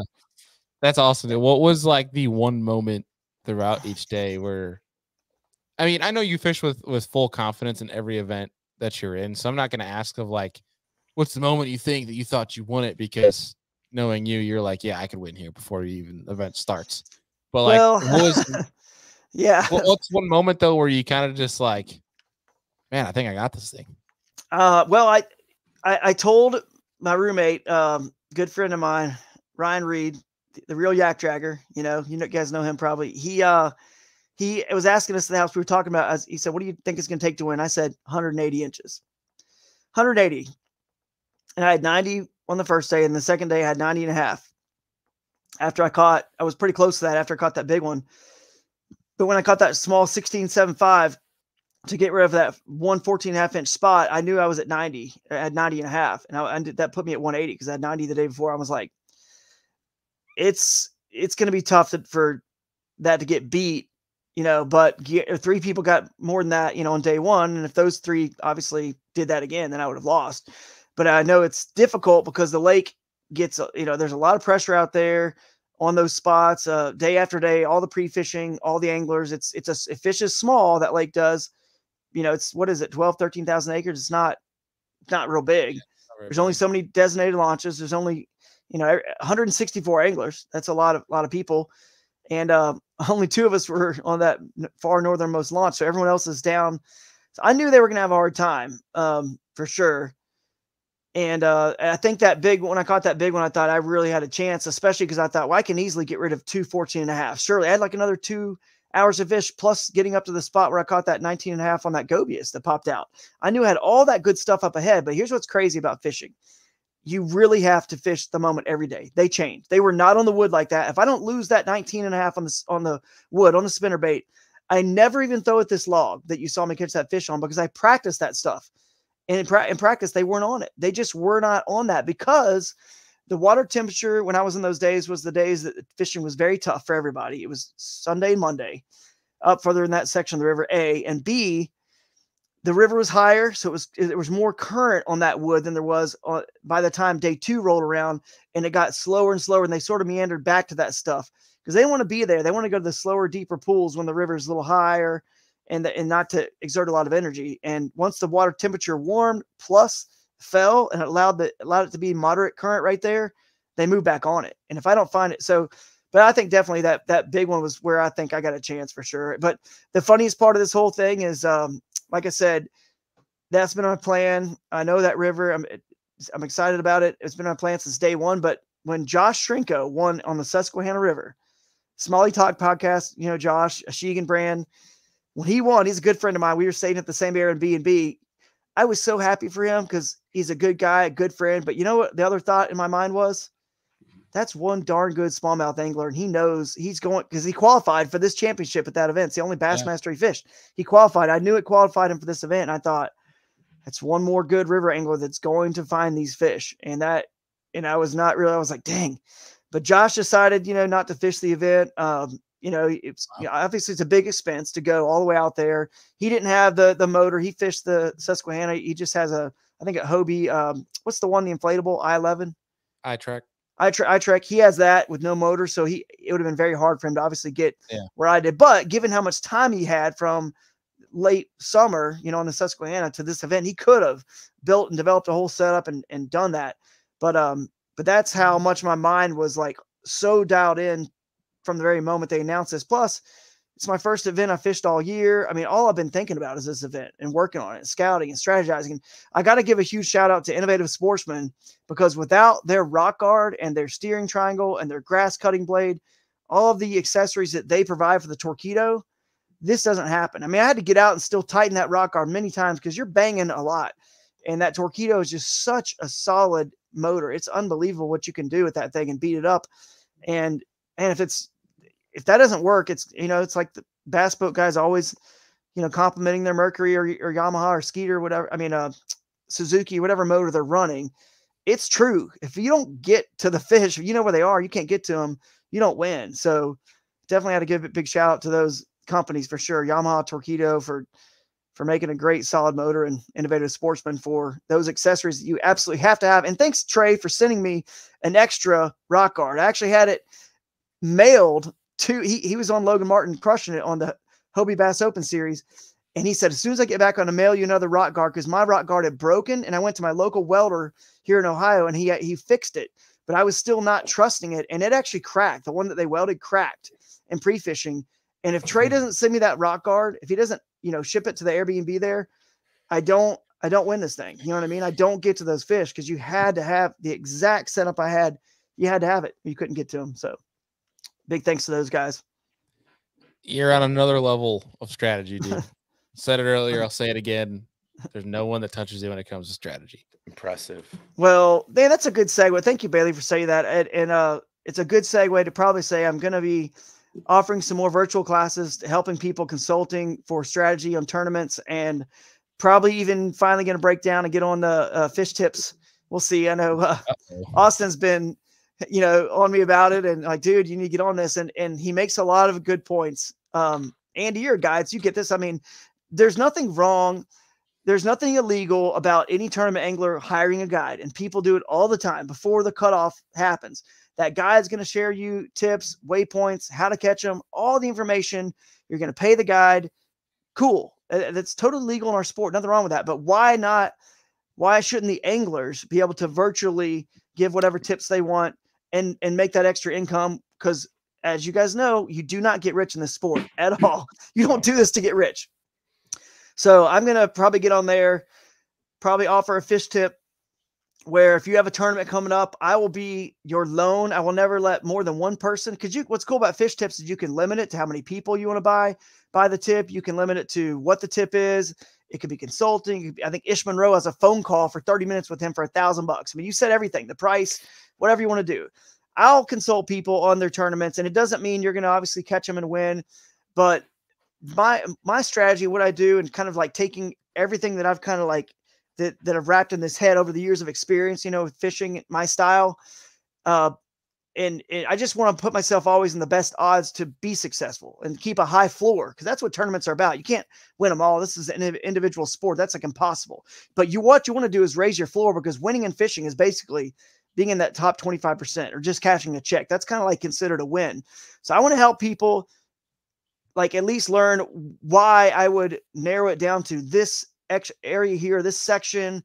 And I can't promise they're going to be there, but I can tell you that's what I would do. And generally the first place I find on a map, my A spot where I think it's going to be one or do well, usually is the place that it ends up being the best, just because I've done it so many times. I've looked on the map, I've scouted it, and then I've gone there and then I've fished it. So I kind of like, then you take that information back and you're like, okay, you keep learning and keep putting it into, it's like AI, right? This database in your head, AI scours the whole internet for all the information about whatever topic, and then it spits it out to you.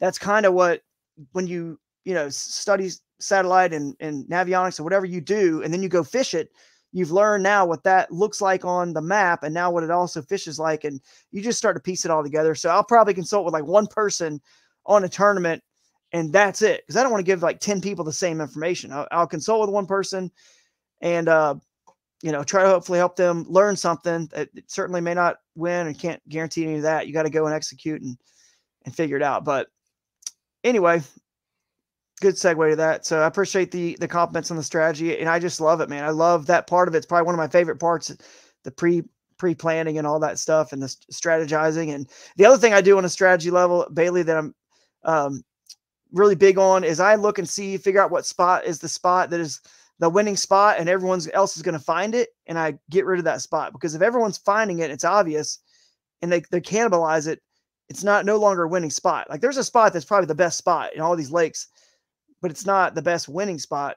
You know what I mean? If like a lot of people are all over it. So you've got to find the spots that are a little bit like B range spots, B level. They're not, but you might have that B spot to yourself potentially, because it's a little bit especially, I feel like that comes into play bigger when more big. I don't even know my vocabulary that I'm using at the moment. That's more prominent in multi-day tournaments, is having those B and C spots. Absolutely. That give you better than average quality or really good quality fish, but you're not catching as many. Yeah. If you find a mega wad somewhere on the A prime spot, there's gonna be probably 30 kayaks in that area, right? Other people probably have found it. Yeah, exactly. More and more these days with technology and with the information on YouTube that helps us just find, and we know where they're going to be on these lakes, it's tough, man. I mean, we can probably think of like look at the latest. Did you guys watch that Red Crest? Where Michael Neal was, and he was leading, he was crushing it in all those opening days and just killing it. And we thought, well, this is it, but it wears out. Like you said, multi-day tournaments. That's what it is, Andy. It'll wear out. And you got to have those B spots that aren't really quite as obvious to go along with it. Of course, milk that hit the A spot first on multi-day tournaments, get what you can out of it, then bounce to the spot that you feel like is not going to be found by the other anglers quite as much. So definitely strategy to all of this stuff for sure. So yeah. And I do want to say shout out to Steve Owens and Bassmaster. They put on an incredible show. They really are doing a great job. And also Dwayne at Tourney X, that's a great platform. It just makes our sport so much fun to have that app so easy to use and just right there seeing everything live. So big shout out to those guys. Trying to think if there's anyone else that really, all the guys at the Airbnb, all the people who I actually borrowed a lot of batteries from so many people. I mean, I actually had to put my second Torqeedo together after it was giving me the error code on day one. I didn't want to risk it. I had a backup Torqeedo that I just sold my buddy Zach here in Northeast Ohio. And I said, dude, do you mind if I borrow this thing back to have an extra Torqeedo just in case this other one for some reason fails? Because the new Torqeedos, we don't get them on Team Torqeedo. We don't get them until May, like probably May this year. So I thought we were getting them earlier. That's why I went ahead and sold it to him. So big shout out to Zach for letting me take his Torqeedo up there. And I had to re-rig that whole thing on day. I had to, set it all up, the rock guard, do it all up and just strip the other one down and reset it up. I did not want to risk the error code happening again. So there are so many things. But yeah, thanks to everyone. I think, was it Parker, Ryan Parker, Billy Chambers. They let me borrow batteries, Dustin Hoy, Jonathan over there at Eco Fishing Shop. I just wanted to have plenty of batteries because the Torqeedo batteries are proprietary and only 29 amps. So it's not like you can just throw on, we obviously use the X2s for powering GoPros into my Tacoma, but Torqeedo, you got to use the proprietaries in there. You can't just have like 200 amp hours or 125 to get you through. You have to have several. So thank you guys so much for letting me borrow those. I mean, so much thought, like you're saying, had to go into pulling this whole thing off. And I'm just so grateful that it happened. So I'm pumped for you, man. It was really cool to see you win, especially you doing your style. Yeah, it's cool. Especially in the current state of the industry. It's cool to see it being won that way. And I'm looking forward to you putting out some more content from the ways you won. And obviously, you guys will have to check out the full and in-depth of the day-to-day, each tournament day, because this is pretty high level, but Kayak Fishing Weekly with Justin on Thursday was having Drew on, and they're going to have the full in-depth from practice to research. Yeah. I'll pull up some more videos. So look forward to that. More videos and more pictures, more pictures of some of the fish I caught pre-fishing, which is what clued me in.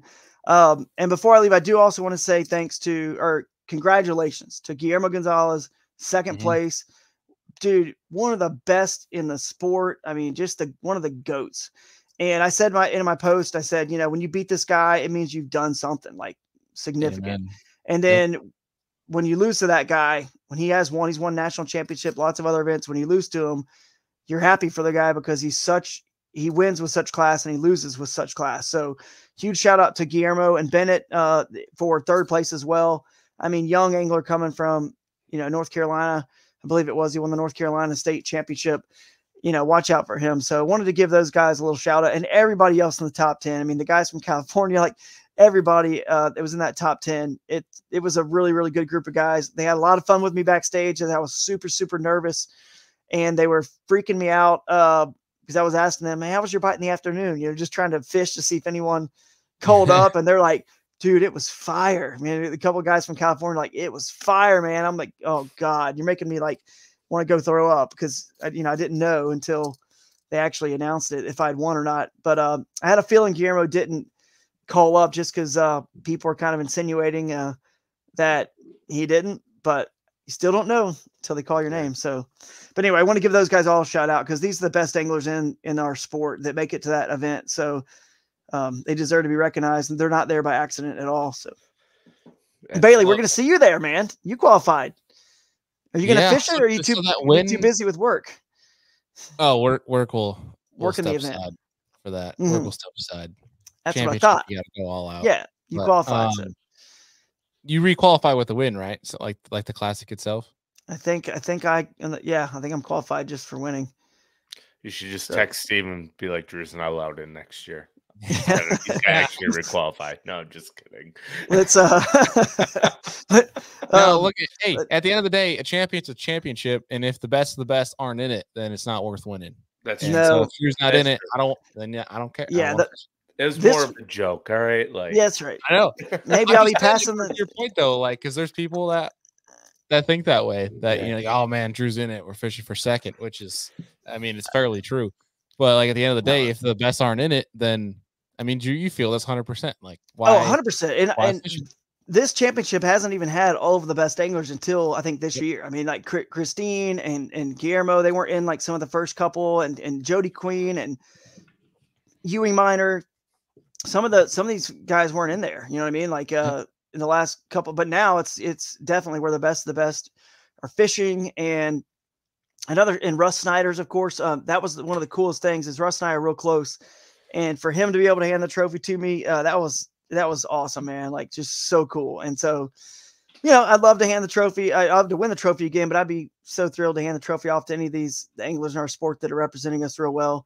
Like you, Bailey, your Guillermo's, Christine's, Russ's, Jody Queen's, all those folks that are doing such a good job out there. I mean, but sometimes it's like new blood comes in and wins it, and they're not a name until they're a name, if that makes sense. You know what I mean? If somebody we haven't really seen as much on the national stage and heard of, that's awesome too, because they get to start building a legacy and sort of a brand that we can kind of follow along, and that's awesome too. So we will see what happens next year. It's going to be who knows where. I mean, we know that the elites are on classics on Ray Roberts, right? Mm-hmm. So I don't think we're going to do Possum Kingdom again. Around that area that you could be on.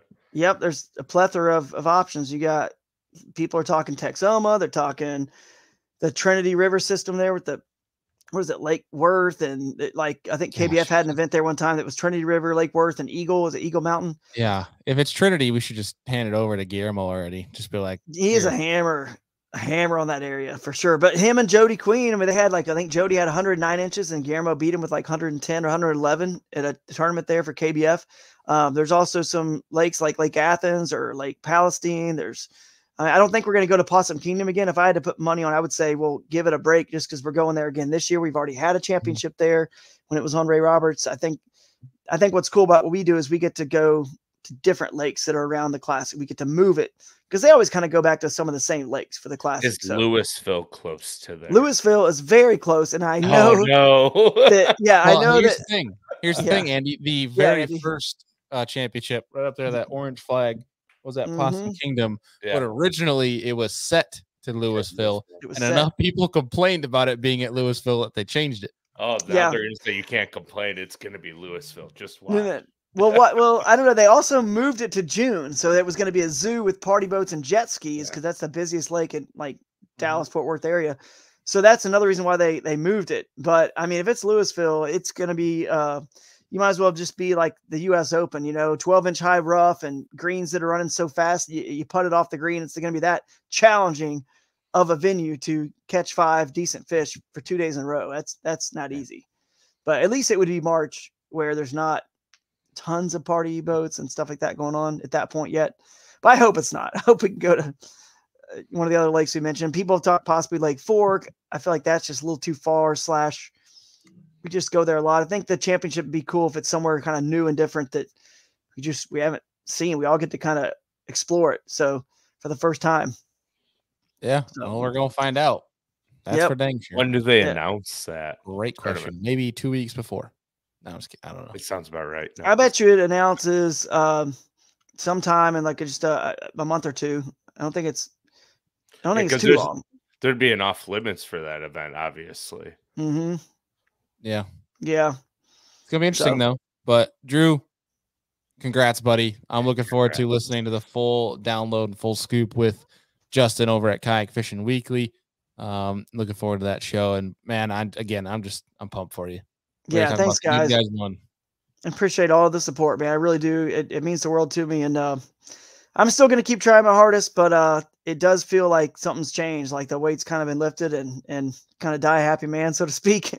But I'm still going to be, out there trying my hardest. And it's better than 1. 2. Yes, that's true. 2. And then, yeah, we'll see. We'll see how that goes. But thanks for having me, fellas. Enjoyed it. Thank you guys all for tuning in and watching live, all the fans out there and all the support, all the messages. Appreciate it. Yeah, buddy. We appreciate you, and we'll be talking to you real soon, Drew. All right. Later. See you, bro. See you. Well, there you have it, folks. The Bassmaster Kayak champion this year on 10 Killer. Doing it his way. No shocker there. You're not going to change Drew one way or another on how he's going to fish. But actually he did, speaking of Oklahoma, won Grand Lake last year in a regular season event.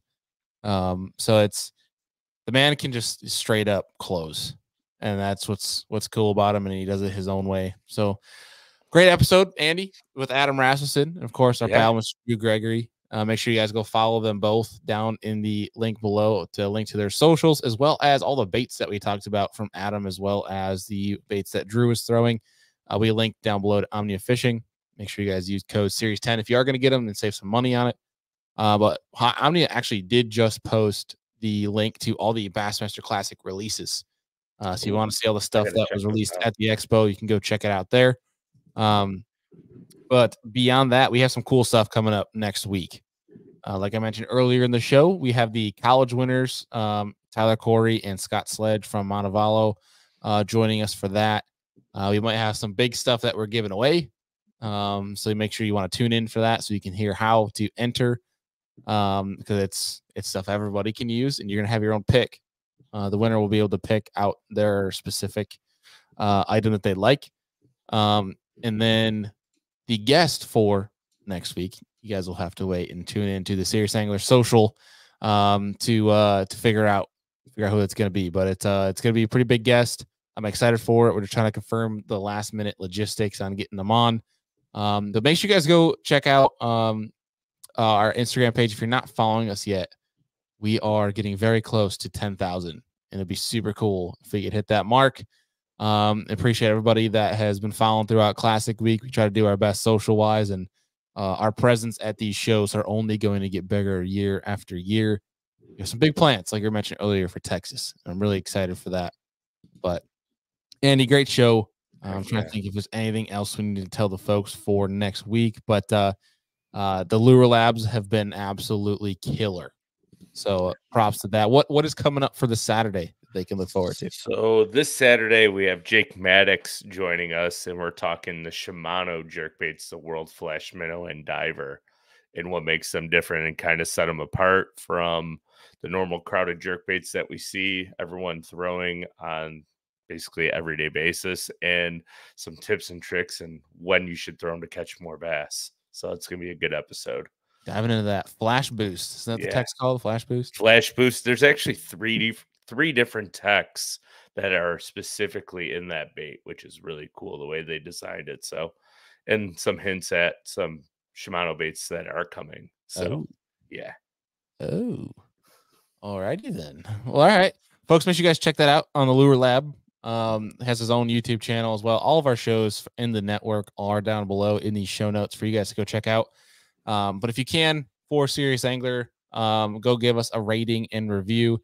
We do have those stickers coming for folks that have sent us screenshots of that. We have not forgotten about you. I promise. We're just a little bit delayed with all the travel.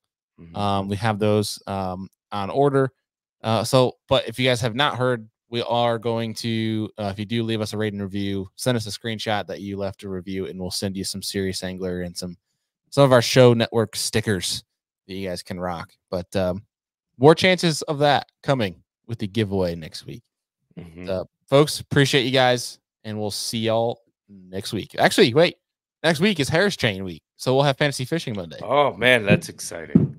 Big old turnaround. So yeah, Fantasy Fishing. I didn't realize it was coming that fast. I thought we had a couple weeks. Let me double check. I am not very smart, so let me just make sure. No, you might be right. Yeah. Wait. No. Wait. I think I'm talking on my ass. Oh, let's look. I think it's 3 weeks. Tell me in the comments. Am I wrong here? I'm looking it up, but upcoming tournaments. think I'm wrong.